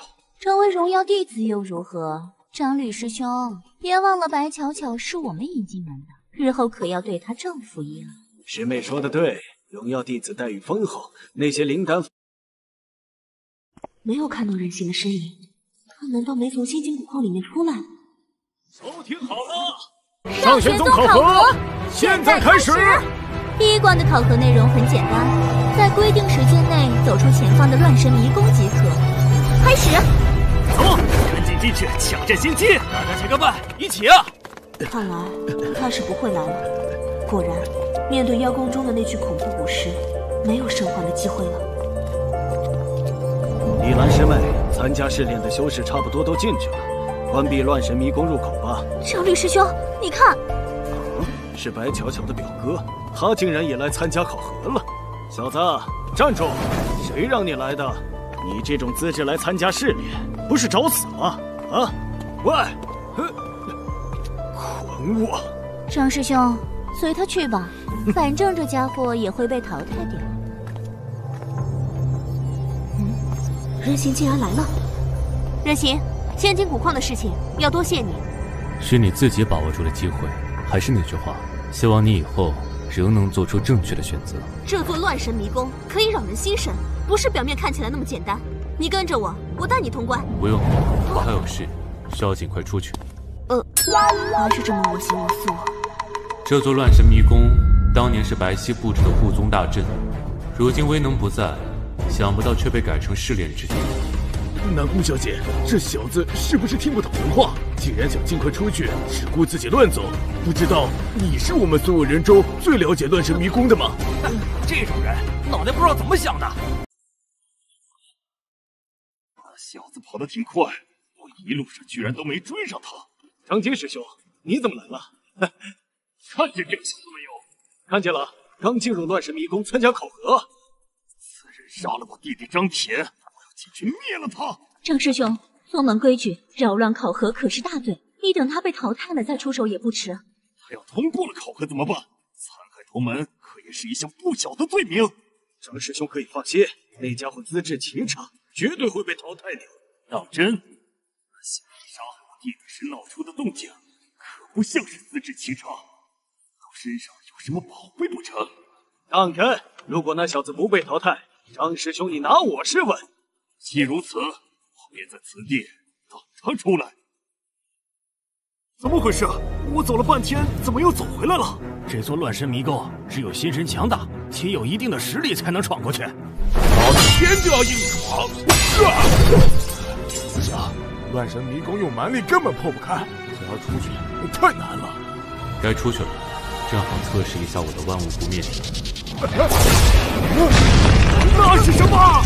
这么大的洞口，乱神迷宫不是说用蛮力根本破不开吗？刚才这边好像站了一个人，有人看清楚吗？洞口自动愈合了。顺利进入上神宗了，果然大蛇棍还在这里。怎么回事？万风铃怎么响了？万风铃响动，代表了有人走出了乱神迷宫。这才过了多久？有1刻钟吗？不可能，没有人能这么快走出乱神迷宫。就算是张坚师兄，也用了2天2夜才走出来呀。应该是万风铃出错了吧？大蛇棍当年入神图仙，可惜最后却被一位异族祖师断成了3截。白希曾经想重铸大蛇棍，但直到最后也只找到了这1截。虽然大蛇棍不完整，但威能仍然和天宫替代，应该可以助我再重开一个星海玄窍。那人是谁啊？没见过。他坐在圣石前面干什么？不会在参悟什么吧？哼，有病吧！圣石虽然是白皙祖师所留之物，但先辈早就探查过，只是一块普通石头，放在这儿也只是一种象征，有什么可参悟的？终于出来了，这2日差一点就心神失守，闯着乱神迷宫简直就是折磨。我应该是第1个出来的。这次考核，我南宫明学稳居第1，但贤那家伙不跟着我，只能说他没有福分，恐怕现在还在里面转圈圈吧。南宫小姐，你看那边！什么？那是人形？他竟然比我还早出来！原来他说要尽快出来，并不是大话。恭喜你，第1个走出乱神迷宫，只用了2天时间。南宫小姐以后在上玄宗前途无量。这位师兄，我不是第1个。啊，不是第1个，他才是第1个。什么？是那小子？他什么时候走出来的？恐怕要问他自己。我出来的时候，他已经在那儿了。小子，你是什么时候出来的？2天前。2天前？准备的差不多了。大蛇棍已经沉寂了无数年，此刻便唤醒了他。师兄，如果这家伙说的是真的，那2天前万风铃的响动，就是因为他走出来了。只花了1刻钟不到就走出了乱神迷宫，这不可能！就算祖师白皙仙子在世都不可能。但他确实出来了，怎么算成绩？事关重大，得禀告大长老。 2天前就出来了，如果这任性没说大话，肯定和在仙金古矿一样，掌握了通过乱神迷宫的技巧。你们看，他在干嘛？你干什么？给我下来呀！圣师岂容你玷污！疯了，简直就是个疯子！他竟然敢爬圣石！怎么回事？这小子怎么在这里？疯了，简直就是个疯子！他竟然敢爬圣石！怎么回事？这小子怎么在这里？我毙了他！张师兄，千万动手啊！这家伙已经进入上玄宗，代表通过了乱神迷宫。按规矩，你不能对他出手。什么？通过了？不是信誓旦旦说这家伙是废物，不可能通过吗？哎呀，张师兄息怒啊！这个我们也在调查中，此事也已通知了大长老啊。大长老来了，我还有机会出手吗？张师兄的意思是，现在这小子正在亵渎圣石，我为了把他砍下圣石，不小心毙了他，没毛病吧？没任何毛病。我们为张师兄作证，张师兄都是为了宗门才出手的。小贼，受死！什么？这是怎么回事啊？圣石显示异象了。圣石几万年来一直从没有任何动静，今日为何出现异象？难道和那人亵渎圣石有关？可恶！圣石刚才那一击像是一件神兵在发威，难道圣石并不是一块普通石头？怎么回事？大长老，有人玷污圣石，张金师兄阻止他，却被圣石异象击伤啊！圣石出现了异象。开始吧，大蛇棍，为我冲开幸会穴。圣石在震动，是上面那小子对圣石不敬造成的。圣石不敬，对我上玄宗是一种侮辱。此次开启第2个星海穴窍，幸会穴窍，是最神秘的穴窍之一，可以沟通天地，探查万物。正好利用幸会穴开启时候的强大威力，寻找大蛇棍其余2件位置。真的出现异象了？难道是因为那小子吗？大蛇棍一节竟然在一座大墓中，有些意思。神魂穴窍和幸会穴窍都是壮大神魂的穴窍，开启后，我对神魂的应用能更加得心应手。大长老，圣石震怒，绝不能放任此子在上面胡作非为。下来，我问你，姓甚名谁？圣石出现异象，可与你有关？任行，大蛇棍的异动确实和我有关。打蛇棍，这家伙疯了吧？说圣石叫打蛇棍。大长老，此子胡言乱语，一定要重罚。根据上玄宗典籍记载，圣石最初的名称确实是大蛇棍。什么？这等隐秘，一般只有诸位长老才有权知道，事关重大。你现在跟本长老回去，如果你真能唤醒圣石，将是大功一件。等等，大长老，此人可能涉嫌考核作弊啊！作弊？可有证据？大长老，此人参加乱世迷宫考核，只用了不到1刻钟就出来了，这不是作弊是什么？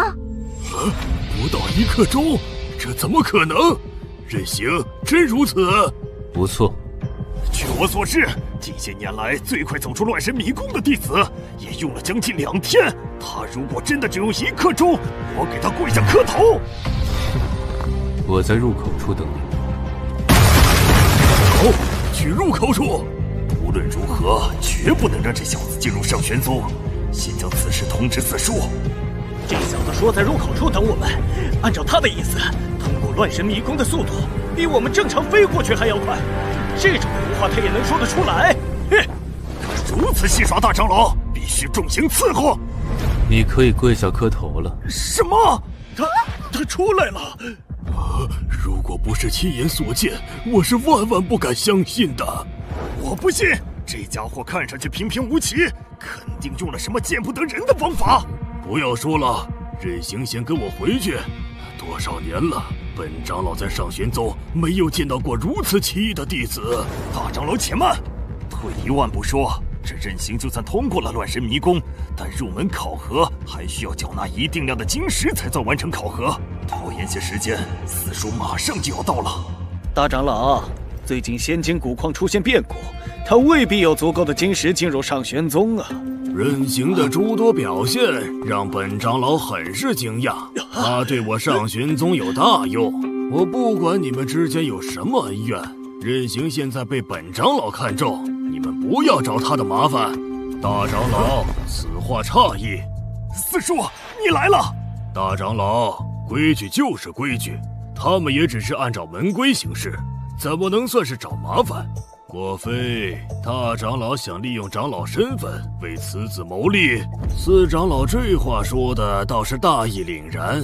你问你张家之人没少谋利吧？这上玄宗就你张家坏规矩的事情做得最多吧？大长老，你这是污蔑！本长老所做的一切都是为了上玄宗。懒得理你。任行，我问你，你身上可有足够的晶石？带我取来。仙金古矿的精气差不多已经全部释放，可以收取了。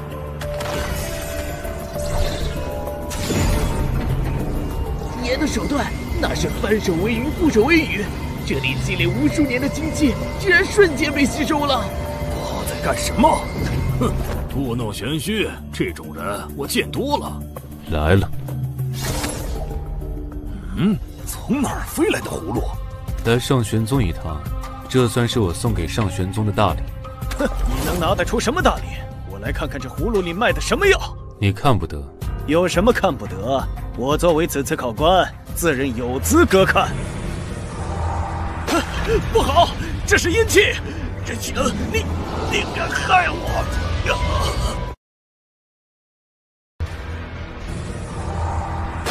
不好，这是阴气！任行，你敢害我！自找苦吃，我说过你看不得。大胆，竟敢用阴气害人，给我拿下！慢着，任行，你解释一下，为何要收集仙金古矿的阴气？这不是阴气，而是晶石产生的精气。我说了，这是送给上玄宗的大礼，日后上玄宗有大用。幼稚，可笑！你这话谁信？本长老信，这任行没在说谎。大长老，你信不信不重要，事实摆在眼前，任行没有进入上玄宗的资格，就算是你，也不能破坏规矩。谁说他没有？本长老便要收他为亲传弟子。每位长老只有3个真传弟子的名额，你为此子浪费一个，值得吗？我愿意，你管得着吗？大长老，你是铁了心要袒护这小子，是又如何？让我偏要杀他，你又能如何？小子，敢杀我张家弟子，你必死！大长老，要是以前我肯定不是你的对手，今日我可是知道练功出错，伤势不轻。我再说一遍，让开！这任行，我保定了，想让本长老让开，拿出真本事来。看在上玄宗虽然没落，之分。长金，牵制大长老，你速速毙了任行，为你弟子报仇。任行，小奸小丑，你的命到此结束了。你们两个出手！看你死到临头吓傻了吧？让他们对我出手！是吧？程玉、李安，你们疯了！打我干什么？我的身体自己动起来了！放屁！滚开！身体血窍和性慧诀开启后，我运用神魂手段更多，控魂之术果然也能顺利施展。杀你还真是一波3折！现在还有什么遗言可说吗？你不是要给我跪下磕头吗？什么？怎么回事？我为什么给他跪了？大长老，伤势复发，坚持不住了吧？既然如此，我就不客气了。屡次和我作对，我废了你！闹剧结束了。什么？你怎么回事？你朝我这撞干什么？我不是我。任行，我问你，可愿意拜我为师，成为上玄宗亲传弟子？别再拖了。这4长老铁了心要任行的命，必须让他获得上玄宗弟子的身份。四叔，一定要阻止他！任行成为真传弟子就不好杀了。阻止个屁！刚才被你一撞，我真气运行出了岔子，再战容易伤了根本。只要你答应，我便带你入上玄宗，看谁敢阻拦。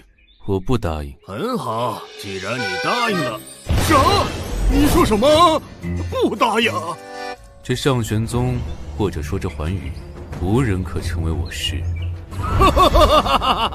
大长老，看来是你一厢情愿了。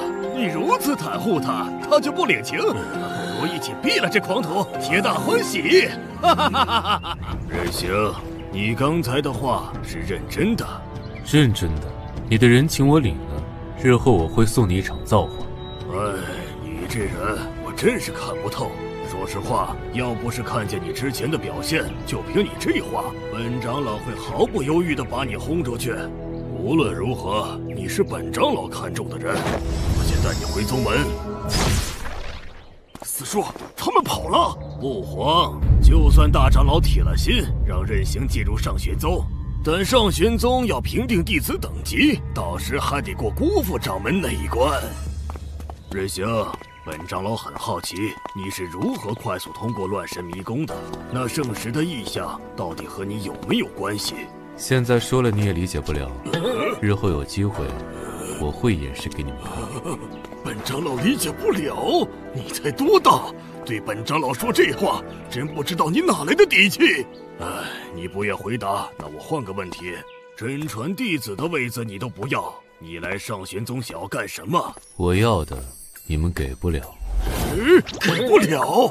我上玄宗纵然没落，也是大宗门，你未免太看不起我上玄宗。我要的这寰宇万界无人能给，需要我亲自拿回来。上玄宗只是我踏出的第一步。我在上玄宗不会待太久，我在的这段时间，你们要好好珍惜。你这话说的，本长老没法接呀。任行，恕我直言，你的话一句比一句不着边际，而且处处给人一种高高在上的态度，这会得罪很多人。上玄宗势力复杂，听本长老一句劝，先苟一段时间，等有了足够的实力再张狂不迟啊。说得对啊，总算听话一回了。下次别说了。那是什么地方？上玄宗的大部分灵力竟然朝着那里汇聚而去。好眼力！那里便是上玄宗的天蓝秘境，汇集了上玄宗1半的修行资源。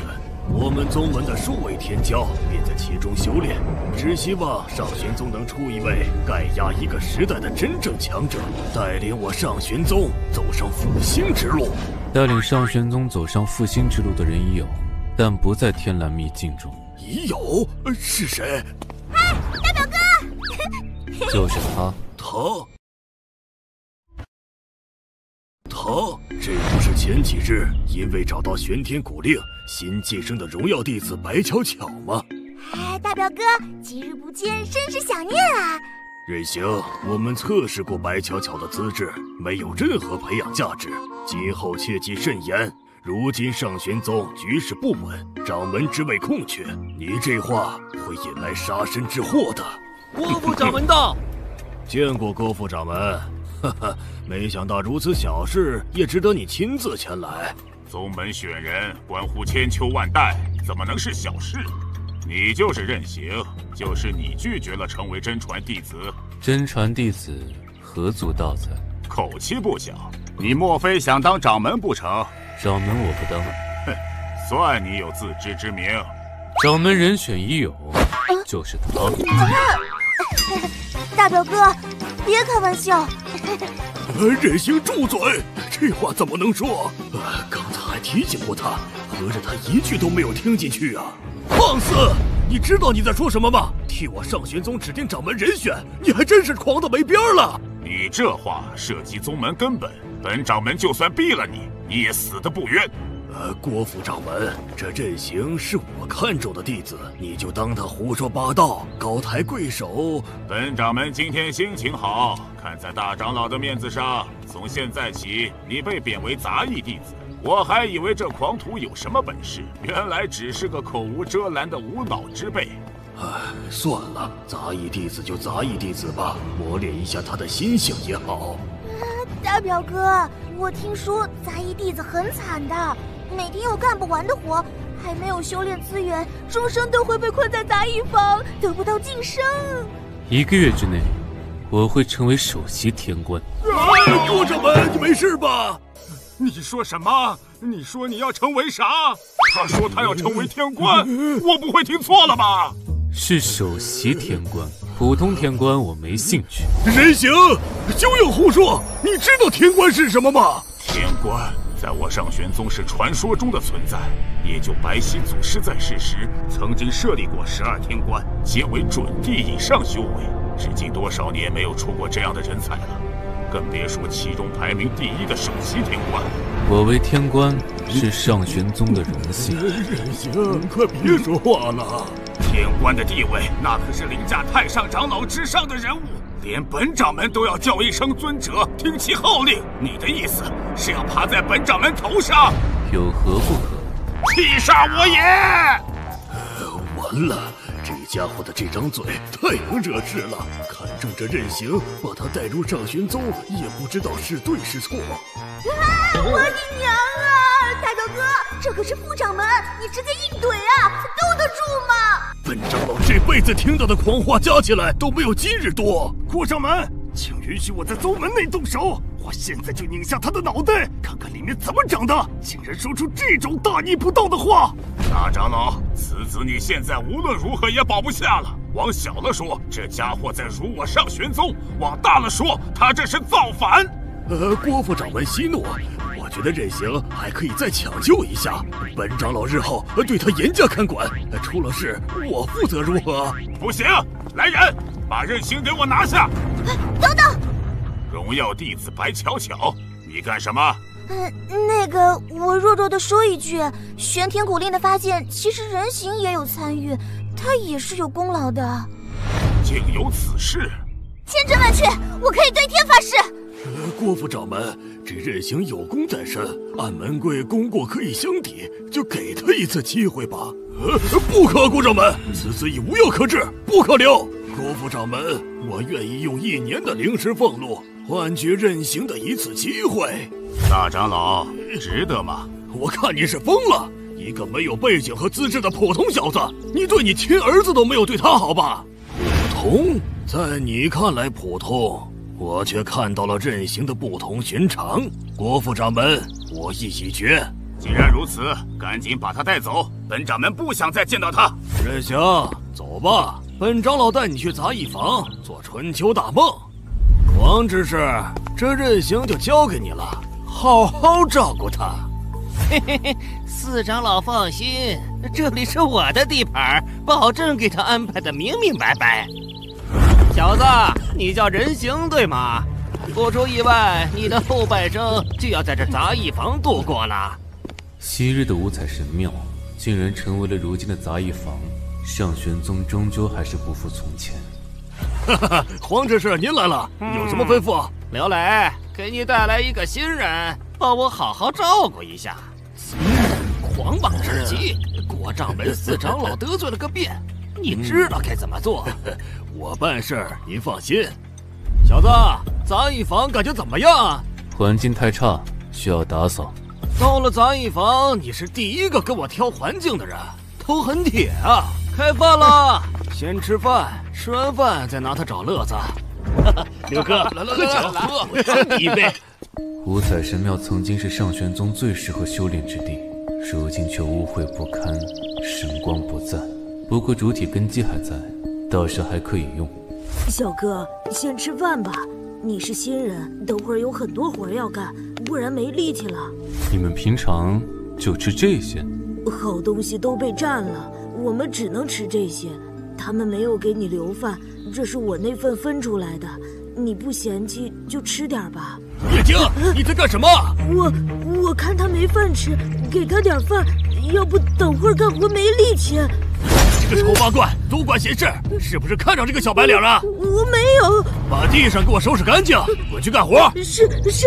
任行，你听好了，今儿杂役房新到的200个马桶都给我洗干净了。老子先进去睡个回笼觉，等我醒来还没刷干净，我就把你脑袋摁进马桶里。站住！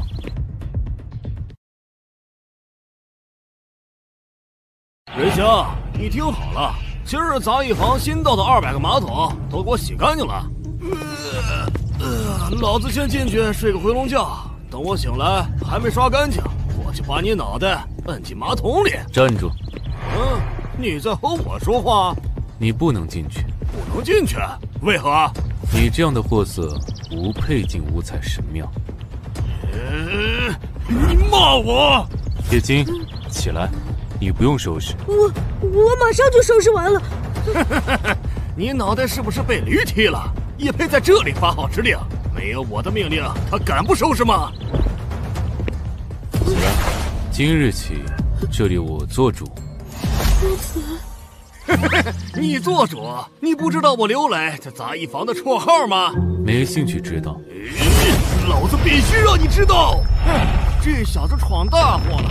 刘哥可是绰号剑齿虎，吃人不吐骨头。这小子不死也废了。什么？刘哥被扇飞了！现在起，这里我做主，有意见吗？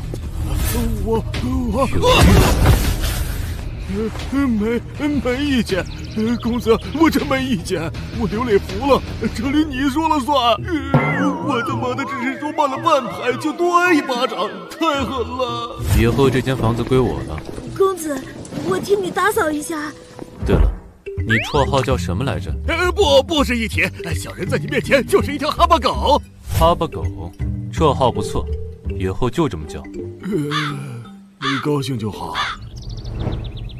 公子，洗漱完吃点饭吧，你昨天什么都没吃。叶金，你不必如此。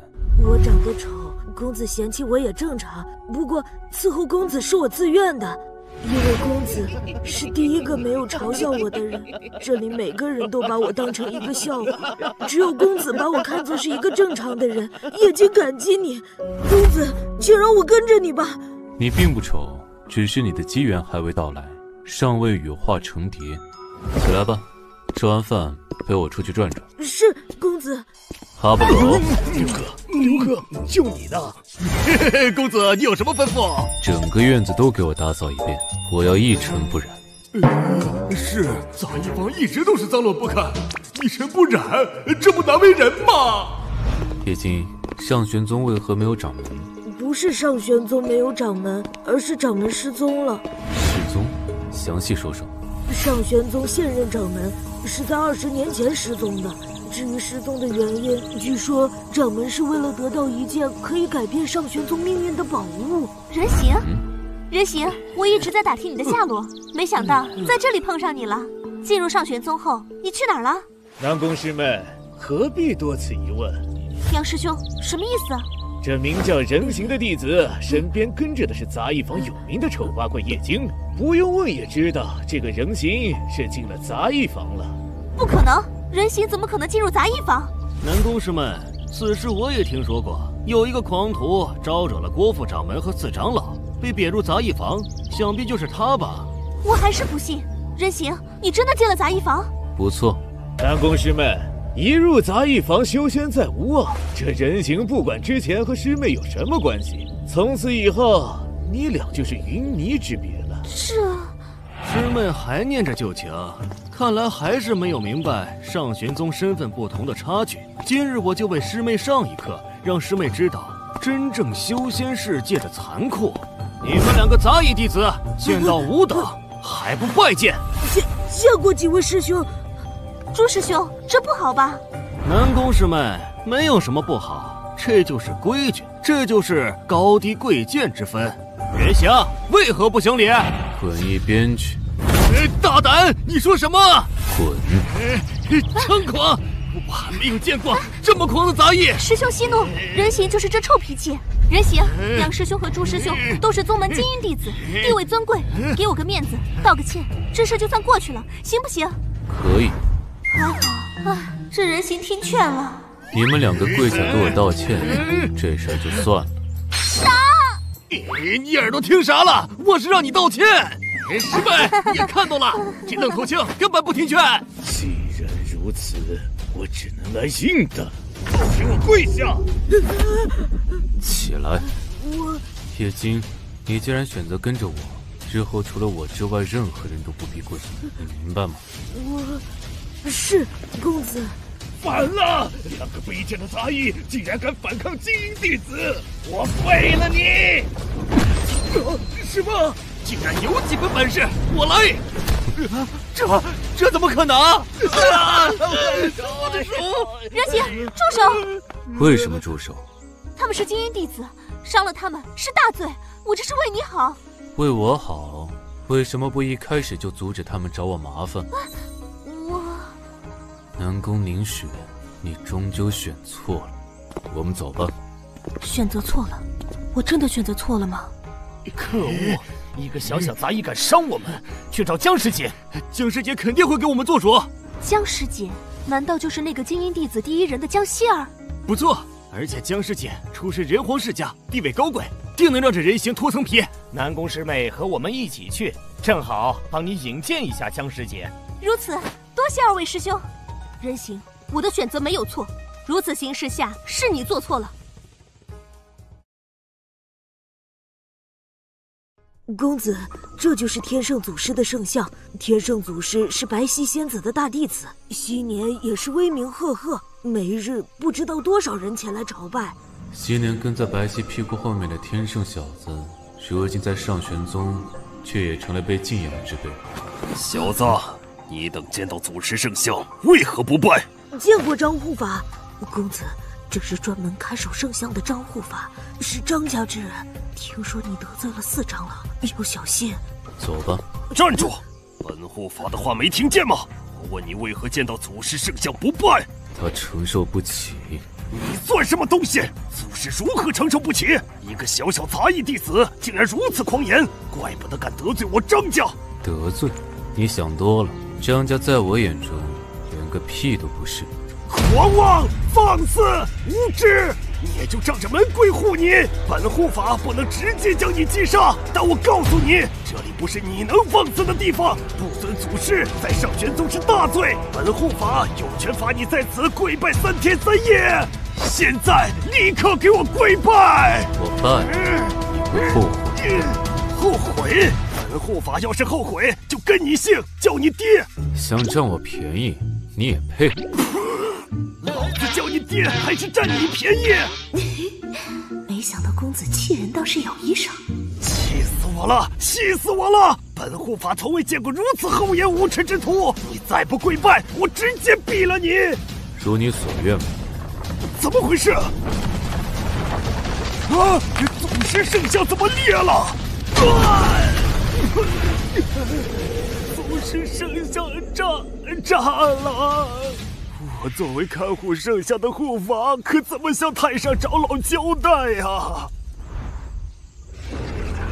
应该是这里了。公子，前面不能进去了，这里叫天绝谷，是宗门唯一的大凶之地，万年来生机断绝，生灵不可入。我修为低微，只是站在此地便难受至极。公子，这是……我传你一个神咒，默念便可抵御灵力侵蚀，在此等我。公子传我的那几句神咒，竟然如此神奇，果真没有任何不适了。在这边，叶姬，我问你，那小子去哪了？公子进入了天绝谷。进入天绝谷？张师姐，看来我们白来一趟。那家伙自寻死路，进入天绝谷，恐怕已气绝身亡了。脑袋有多大坑，自己往天绝谷中跑？五彩晶石果然在这里。五彩晶石乃域外坠落，对灵力有极强的吸附能力，方圆几里内的灵力都会被吸进，所以这里才会生机断绝。修复五彩神庙的材料有了，但五彩晶石不可装入任何储物空间，接下来还得找人搬走。师兄，天绝谷真的如此凶险吗？有进无出？南宫师妹，天绝谷那是相当凶险，就算是郭副掌门进入里面，也待不了1刻钟，更别说那小子，绝对十死无生。人形，我原本很看好你，但你太过自大了，我的选择没有错。既然如此，我们走吧。野青，别傻等着了，现在你就是想给那小子收尸，都是妄想。不会的，公子绝对能出来。如果他能出来，我管他叫爹。你这种货色，也配做我儿子？公子，这怎么可能？他怎么出来了？什么？他竟然从绝地中安然无恙的出来？任大哥，我看他是装腔作势强撑着，自身灵力恐怕早被吸干，命不久矣了吧？不管如何，这小子有古怪啊！先拿下他审问清楚。麻烦将师姐压阵，我们动手擒下。师姐，你为何打我们？田大哥，大哥，师姐，你不会认错人了吧？他只是个杂役弟子啊！看我像是认错人了吗？师姐，我们错了，饶了我们吧！我们不知道一个杂役会是你大哥呀！杂役？你们说任大哥是个杂役？到底怎么回事？人形竟然认识江师姐，而且江师姐对他的态度是如此恭敬。任大哥，我刚回宗门，你怎么成了杂役弟子啊？边走边说。人形，我……你叫南宫凝雪，之前在仙金古矿认识的任大哥？江师姐，是的。有眼无珠。完了，得罪了江师姐，我们在内门根本没法混了。哎呀，慌什么？这上玄宗又不是江师姐说了算，若和张家比，他也算不上什么。张家确实实力庞大，又有4长老罩着，这些年在上玄宗越发根基深厚。南宫师妹，还愣着干什么？跟上啊！我又选错了吗？任大哥，我去和我师父二长老说说，让他把你调出杂役房。你要是愿意，也可以让我师父收你为徒。不用，我1个月后会成为上玄宗首席天官。啥？首席天官？你认真的？你不信？我拭目以待。哎呀，终于打扫干净了，累死老子了！这下任公子回来应该能满意。刘哥，你还别说，院子打扫干净，哥几个还挺有成就感的。刘磊，事情办得怎么样了？黄执事，您来了呀？任行那小子呢？在哪张床上躺着？带我去看看。他不在这里。没让躺在这里，还是刘磊你狠呐！打残了都不给人家安排个住的地方。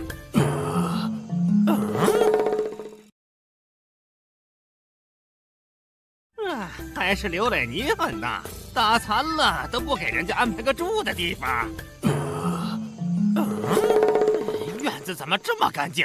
这还是杂役房吗？谁做的？黄执事，是我带人打扫的。开什么神仙玩笑！你们这群邋遢玩意儿还会打扫院子？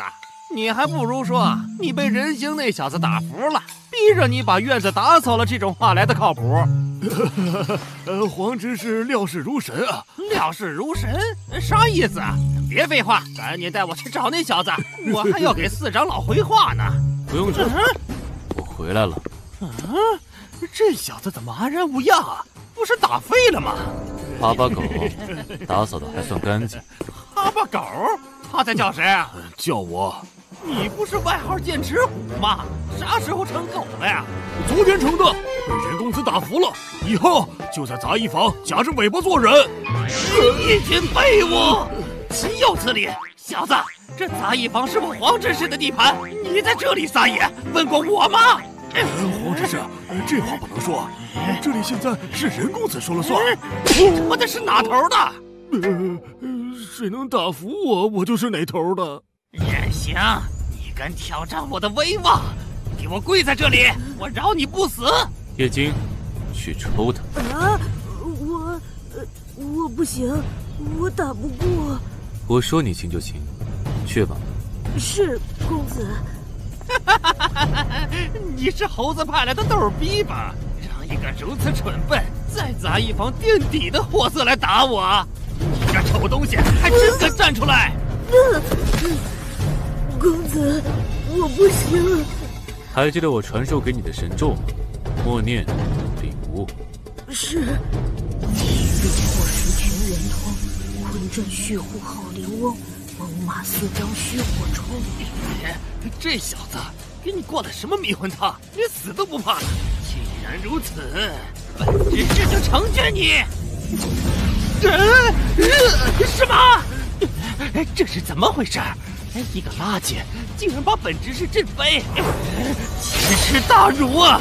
我要把你剁成2段！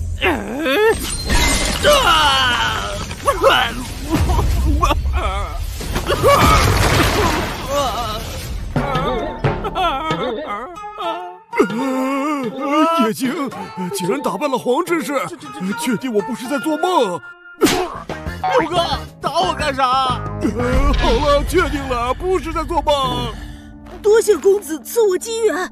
这不算机缘，你真正的机缘还未到来。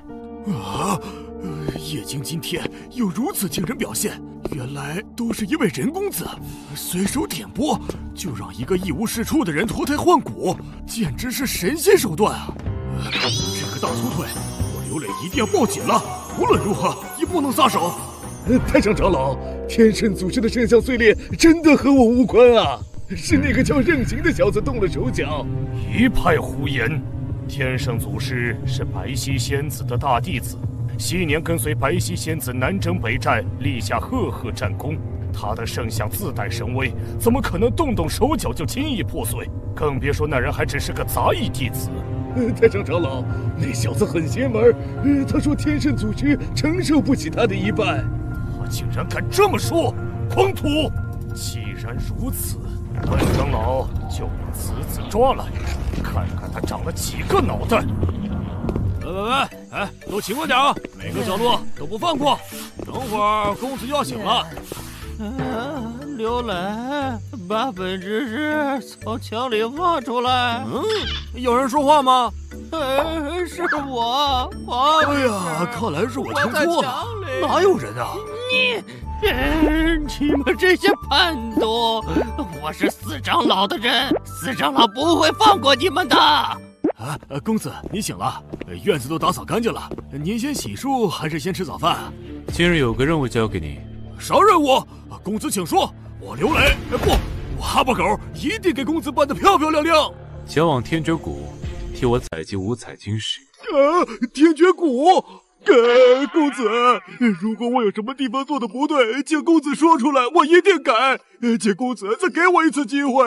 起来，我并不是让你去送死。天绝谷有去无回，十死无生，去里面拿东西和送死有什么区别啊？夜精会传你们一句神咒，不会有任何危险。这样吧，去还是不去？去，必须去。公子交代的事情，上刀山下火海都得去。机缘都是自己争取来的，我不信这任公子会闲着没事害我。我乃太上长老，凭徒任行何在？什么？太上长老？吾等拜见太上长老。一向不过问宗门事务的太上长老竟然出现了，他找任公子有什么事啊？找我何事？白后山，老夫有话问你。没空。我没听错吧？公子说没空。刘哥，我可以确定你不是在做梦。公子，那可是太上长老，比郭副掌门还要尊贵的存在，你说话悠着点啊！真是死牛犊子不怕虎啊！这种人怎么活到现在的？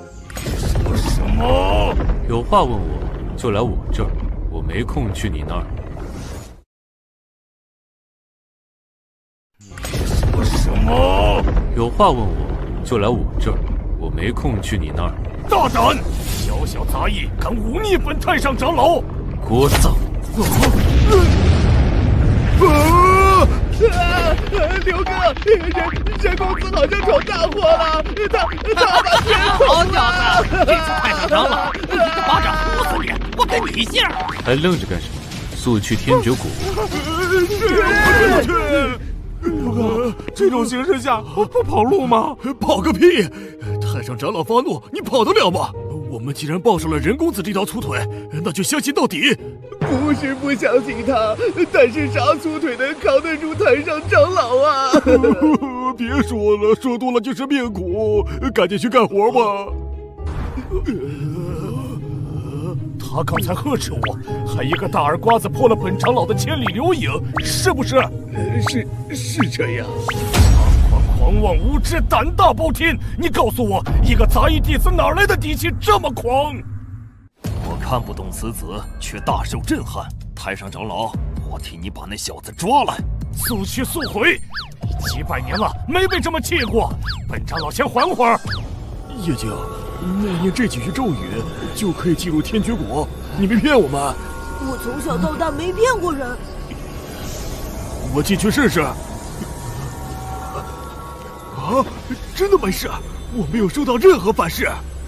这也太神奇了！天绝谷连郭副掌门都不敢进入，我们竟然可以随意进出。任公子确实了不起。哈哈，兄弟们，你们也看到了任公子的神异之处，是福不是祸，是祸躲不过。现在我们就跟着任公子一条道跑到黑了。公子，五彩晶石搬回来了，还不够，再去搬。这些只够夯实地基，激活此地的阵法。大表哥，我来看你了。怎么墙里还有一个人？表演杂技吗？怪好看的。我谢谢你。都说杂役院脏乱差，不过看起来还不错哦。对了，大表哥，我给你带好东西来了。什么东西？我不是顶了个荣耀弟子的名头吗？每个月零食和天才地宝发放的不少，我修行一飞千里也用不上，一部分我送出去打点了，一部分就给你送来喽。打点？就是给大表哥你去平事儿了。你上次可得罪了不少人，我上下打点一番，就算不能阻止他们找你麻烦，也可以缓一缓嘛。给大表哥你废材崛起当主角的时间呢，嘿，是不是很感动？不用谢我，在这上玄宗，咱俩可是最亲的人呢。我不想着你想着谁呀？嘿，大表哥，你肯定不是一般人。那天飞黄腾达了，到时候你别忘了带我飞呀。这些我用不上，你拿回去吧。以后也不要打点了，你不能修行，只是暂时的。你放心，有我在，你想往哪儿飞就往哪儿飞。白皙前世为了我，为了人族付出太多，这一世我绝对会护你平安喜乐。大表哥，我太感动了，你以后就是我异父异母的亲哥哥。你这次来的正好，玄天古令借我一用。这枚令牌既然如此重要，都能让我混个荣耀弟子，搞不明白上玄宗为什么不收回去。玄天古令有缘者得知，不得强行收回，这是违规。我起。发生了什么？我怎么感觉这里的灵气突然浓郁了很多？好舒服啊！此地是上玄宗最适合修炼之所，你以后在此修炼便可。五彩神庙的根基阵法已经激活，等五彩神庙完全被修复，就可恢复往日光彩。大言不惭！一个杂役房竟然被你说成最适合修炼之所，你咋不上天呢？你有意见？本护法何止是有意见，我告诉你，我奉太上长老之命来抓你的。乖乖跟我走，不然本护法打得你满地找牙都算轻的。我说了，让那老家伙自己来，我没空去找他。老家伙，你竟然管太上长老叫老家伙！程护法，这小子不是表面上看起来那么弱，你小心。我乃护法，对付一个小小杂役弟子，有什么可小心的？稳妥起见，最好叫四长老来一起拿下此子。闭嘴！本护法拿下他，还不是手到擒来，易如反掌？我毙了你！站住！你算什么东西？你让我站住，我就站住。什么？我的身体动不了了！小子，你敢耍阴招，立刻放开我，否则……趴着！杂役房什么时候有这么强的法阵了？我竟然毫无反抗之力！任性！我是太上长老的人，我……你是谁并不重要。张护法，你没事吧？没事，本护法累了，看你一个人无聊，过来陪陪你。都被人打成这样，还跟着吹呢？你是不是不信？你看我现在慌吗？我根本不慌。知道我为啥不慌吗？你心大。放屁！我是太上长老派来的，我不回去交差，太上长老肯定会亲自来找。到时候这任性还有活路吗？公子，天绝谷中几乎所有的五彩晶石都找来了。差不多了，五彩神庙该恢复昔日神采了。来瞧瞧，盘坐，礼物。哦，好。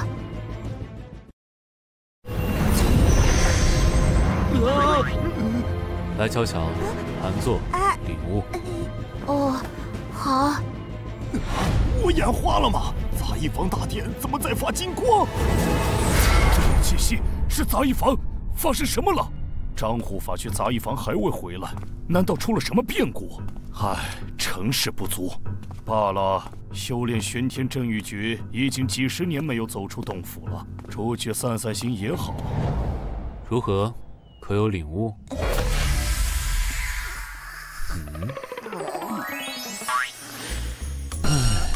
这都能睡着，和前世的白皙性格完全不像。要不是我能看破神魂烙印，肯定不会认为白巧巧就是白皙的转世身。怎么回事？发生什么了？好强的威压！有大人物降临，是太上长老。太上长老的真身竟然亲自前来了，拜见太上长老。我说的没错吧？太上长老到了，把我们俩挂墙上，简直是奇耻大辱！待会儿我一定要加倍奉还。人形，见到本太上长老，为何不拜？你承受不起。又是这句话，莫非天圣祖师的圣像就是被你气炸的？倒要看看你有几分本事！黄执事，你恐怕无法加倍奉还了，这小子铁定被拍成肉泥了。玄天真玉诀还远远不到什么？他竟然没事？啊！此子不但扛住了我的一击，还知道我修炼了玄天真玉诀，这人形确实不凡。你就是如今上玄宗辈分最大之人，算是吧。有几位古化石老祖已经数百年没出关，大概率都作化了。上玄宗的太上长老战力都如此低微，怪不得没落了。放肆！太上长老也是你能妄议的。太上长老，此子出言不逊，必须让他付出生命的代价。他说的对。本太上长老修炼一生从未停歇，也只修炼到了山海境。比不上太玄门那些已经进入融道境的老家伙们。不是，太上长老，现在是这小子对你无礼，看不起你呀，这怎么能忍？绝对不能放过他。确实不能放过他。人形，本太上长老收你为徒。什么？太上长老，您老能不能按常理出牌？虽然有些看不透你，但刚才能扛住玄天正玉诀的威压，在上玄宗没几个人能办到，这足以说明你的妖孽之处。本太上长老已100年没有收徒了，今日就破例一次。任公子竟然被太上长老看上了，这可是天上掉馅饼的大机缘啊！任公子从此以后飞黄腾达，一飞冲天，可别忘了我们这些挂件儿啊！任形，还不叫师傅？老家伙，你想多了。你叫我啥？本太上长老不要面子吗？你叫我老家伙，我这暴脾气，我自己都控制不住啊！你今日确实要收徒，不过不是我，而是他。我，大表哥，你又把我安排明白了。我要收谁当徒弟，还要听你的吗？我是太上长老，不是太好说话。进来，有些事情需要知道。活了大半辈子，就没见过这么轻视本太上长老的人呢。心平气和，沉心静气，怒意伤肝。看看这小子到底要搞什么？这人形是不是有病啊？太上长老给他馅饼，他不但不接，还把馅饼砸太上长老脸上了。我敢断定，待会儿这人形出来时，绝对是一具尸体。完了，这该怎么收场？跑路吧！都给我淡定！相信公子一定会平安无事，富贵险中求。都给我顶任公子！刘哥，要不是你腿抖得厉害，你这话我就信了。小子，有什么话赶紧说，说完我送你上路。我叫你来有3件事。第一，你先等等，你坐下了，你让我站着，你坐着。心平气和，沉心静气，怒意伤肝。毕竟是个天骄，一定要忍住不拍死他。有什么不妥吗？大表哥，这多少有些不尊老爱幼。不尊老爱幼有个屁的关系！你这是在蔑视我呀！你把本太上长老当什么了？我忍不住了！玄天正玉诀，这你也能挡住？你真是新入门的杂役弟子吗？既然如此，太上长老要出全力了。进步。这是，刚才那股气息就是这座屋子散发的。这功会是什么？我的身体竟然寸步难行。不对，这种无色光辉极其神圣，很像古籍里记载的。难道这真的是？你想的没错，此地便是上玄宗的五彩神庙。可五彩神庙几万年前就已神威溃散，消失不见。还不信？这难道是白皙圣祖师？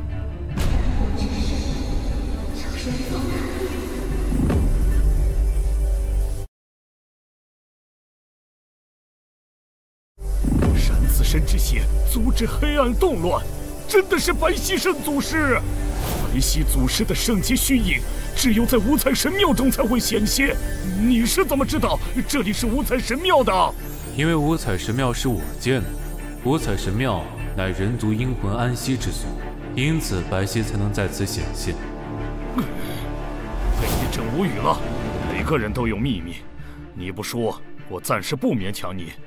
接下来要说第二件事，你要收白巧巧为徒。我终要离开这里，白巧巧还有一段路要走。离开之前，须得找到可以庇护她成长的人。太上长老作为上玄宗辈分最高之人，正好合适。不可能，这女娃娃没有资质，断了修行的念头吧？她好美啊！我总感觉她跟我有莫名的牵绊。不可无礼，那是圣祖师。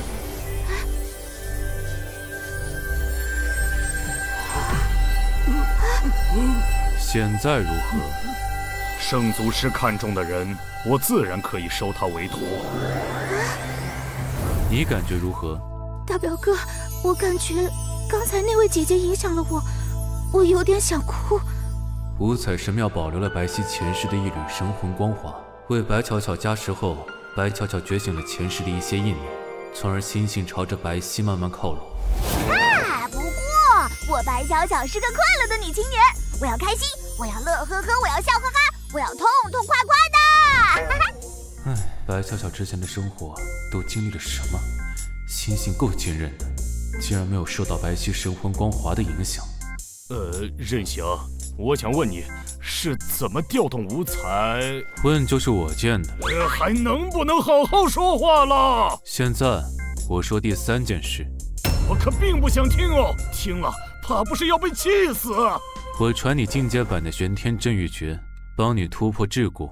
毕竟现在你太弱了，配不上太上长老的称号，也不配当白巧巧的师傅。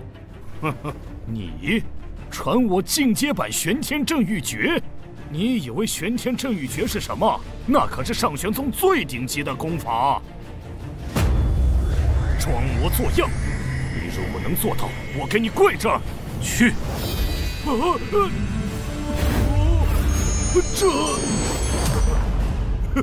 竟然这样，懂了。大表哥，你把人整疯了。公子，请收下我的膝盖。你老人家怎么跪了？任公子早说第三件事，我早就跪了。人道境，给我破！上百年了，修炼玄天正玉诀让我的修为迟迟无法突破。如今不但功法有成，连修为也直接突破到了融道境。老夫终于赶上太玄门的老家伙了。玄天真玉诀优点是威力奇大，缺点便是难以修炼。这次你能一举突破，也得益于你几百年的积累。我只是为你点破了那道门。能点破那道门，比几百年的积累更重要啊！否则我穷其一生，恐怕也难寸进。任公子真乃神人呐！这么长时间了，太上长老怎么还不出来啊？着什么急？拍死一个任行还不是手到擒来？只有太上长老出来了，那任行想必已经凉透了。任公子，请。什么？一定是我们眼花了。任公子，我先回去闭关参悟进阶版玄天正玉诀。白巧巧现在是我徒弟，可以随时来找我，我必定会全力培养她。太上长老，救救我呀！我还在墙里。你们两个就在墙里待着吧，再敢招惹任公子，我配死你们！这到底是什么情况？为何太上长老对人形的态度截然大变啊？只有一种可能，我们现在在做梦，睡一觉就好了。这一碗通体舒坦，我感觉一晚上的修炼抵得上以前10天了。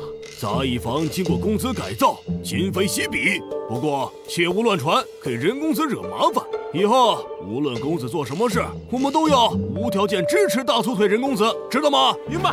刘哥放心，经过了这么多事儿，任公子在我们心中就是神。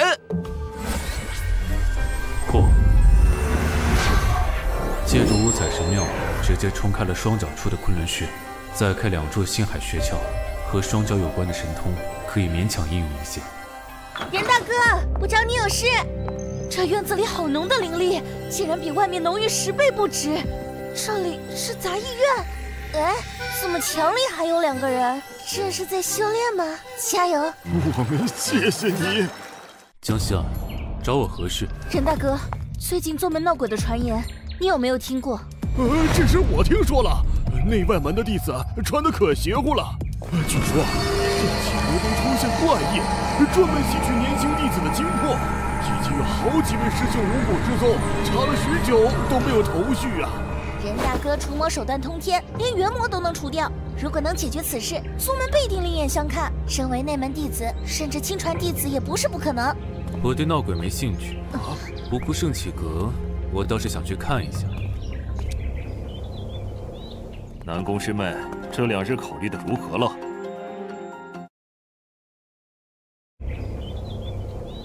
南宫师妹，这2日考虑的如何了？张师兄，此事我还没想好。南宫师妹，这有什么可想的？和张师兄联合，对你只有好处，没有坏处。我听说南宫师妹的一位叔叔进入天蓝秘境几10年了，天蓝秘境倾尽宗门1半的资源，里面的天骄一旦出世，必能身处上玄宗高位。南宫师妹，不管南宫家与张家在世俗如何竞争，在上玄宗，只要你我2家联合，未来这上玄宗就是我们说了算。真的说了算吗？人形他奇怪，我想人形干什么？人形再厉害，也只是混迹在上玄宗的底层，根本无法跃上上玄宗上层。张师兄，最近圣启阁闹鬼之事，你可听说？不如去看看。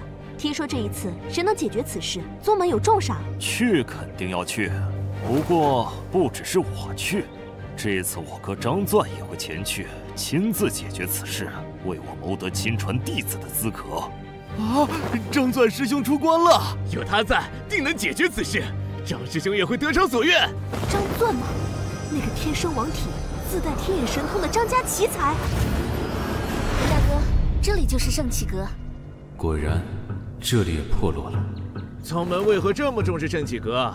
一个破房子而已，这你就不知道了吧？我3师叔的侄子是专门给大长老打扫卫生的。他偶然听见这圣启阁内极有可能藏着上玄宗失传已久的地术和命术。啊！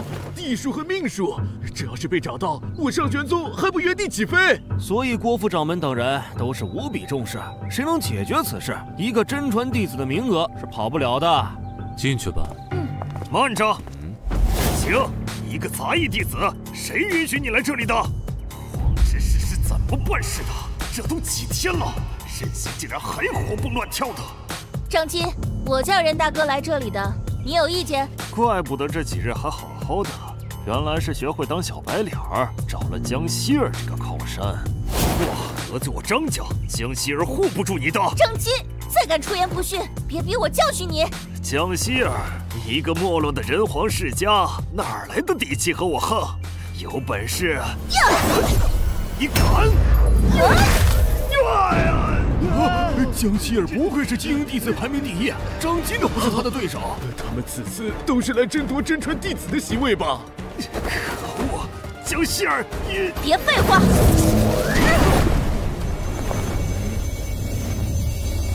一瞬红眼，是张钻。哥，你来了！废物，连一个女人都打不过。我听说张铁都被人杀了，在此之后，张家真是一茬不如一茬。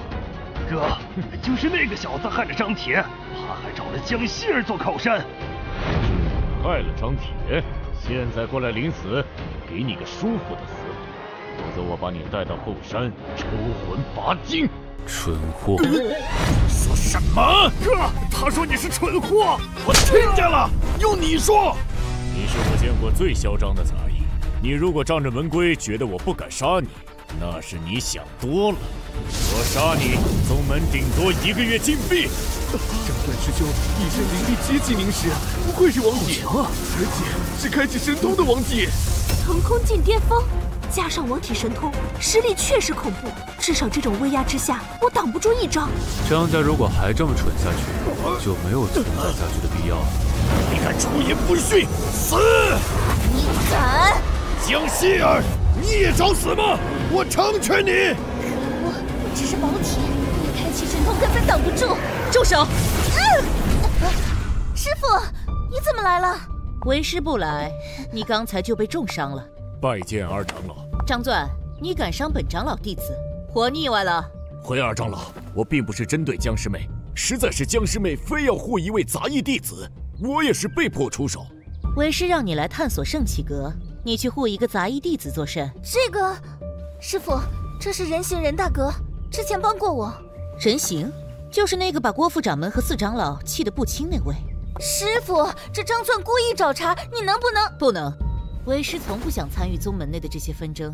从现在起，你离这人形远点，专心去探索圣启阁。可是，师傅，没有可是，进去。好吧。人形，我不管你和希儿之前如何相识，但你现在只是杂役弟子，还是受人关注的杂役弟子。希儿他是玄冰宝体，前途无限，我不希望你借助他来达到什么目的。想多了，一个宝体能有什么前途？而且不是我借助江希儿达到什么目的，是江希儿能和我产生联系。这一份大机缘，你竟然想毁掉？你说什么？二长老，这小子就是这一副不知天高地厚的德行，不如我帮你赶了他。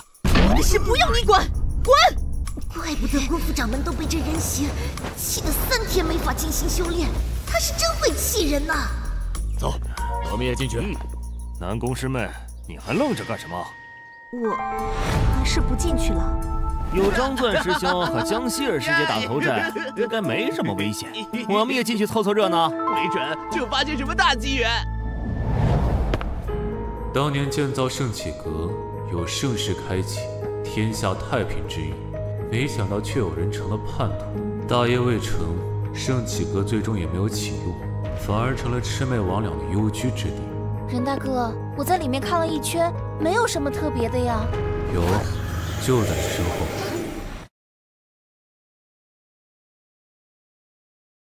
任大哥，我在里面看了一圈，没有什么特别的呀。有，就在身后。啊！我怎么看不见？任大哥，你可别吓我！灭！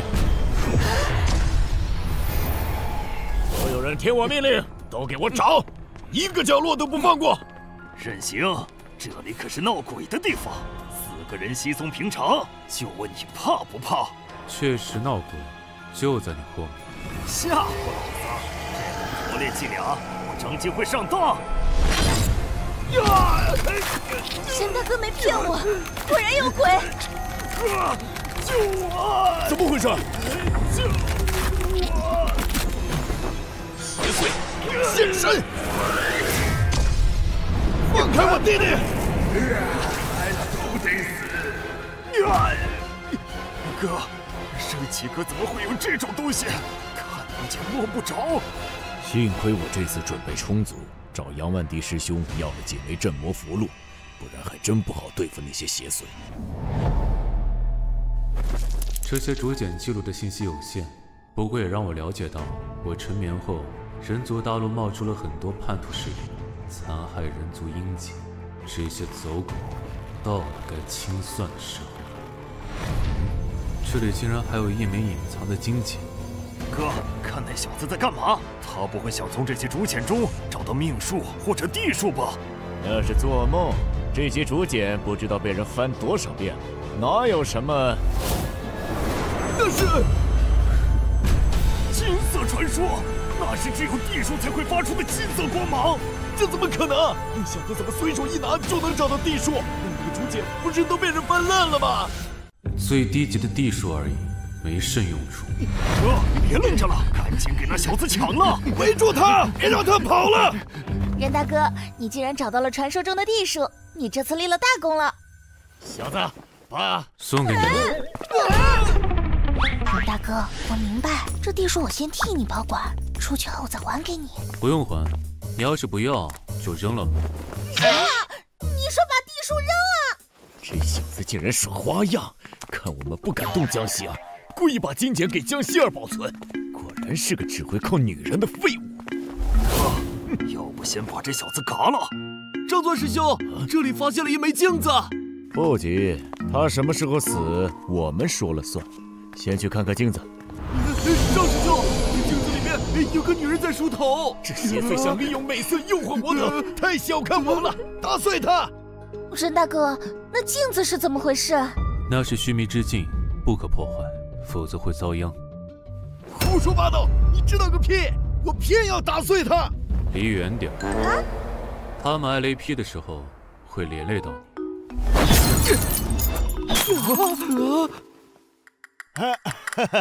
没事发生，我就知道这小子在胡说八道。妈，累死了！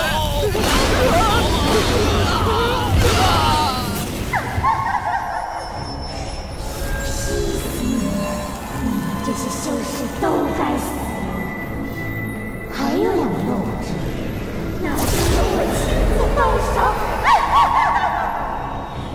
邪祟，休得猖狂！怎么碰不到他？我乃须弥之镜所化，你碰不到我，我却能杀你，成为我的傀儡。把你们巢穴的大门打开，我饶你不死。你怎么能碰到我？回答我的问题。我灭了你！别以为你很厉害，我想走你拦不住我。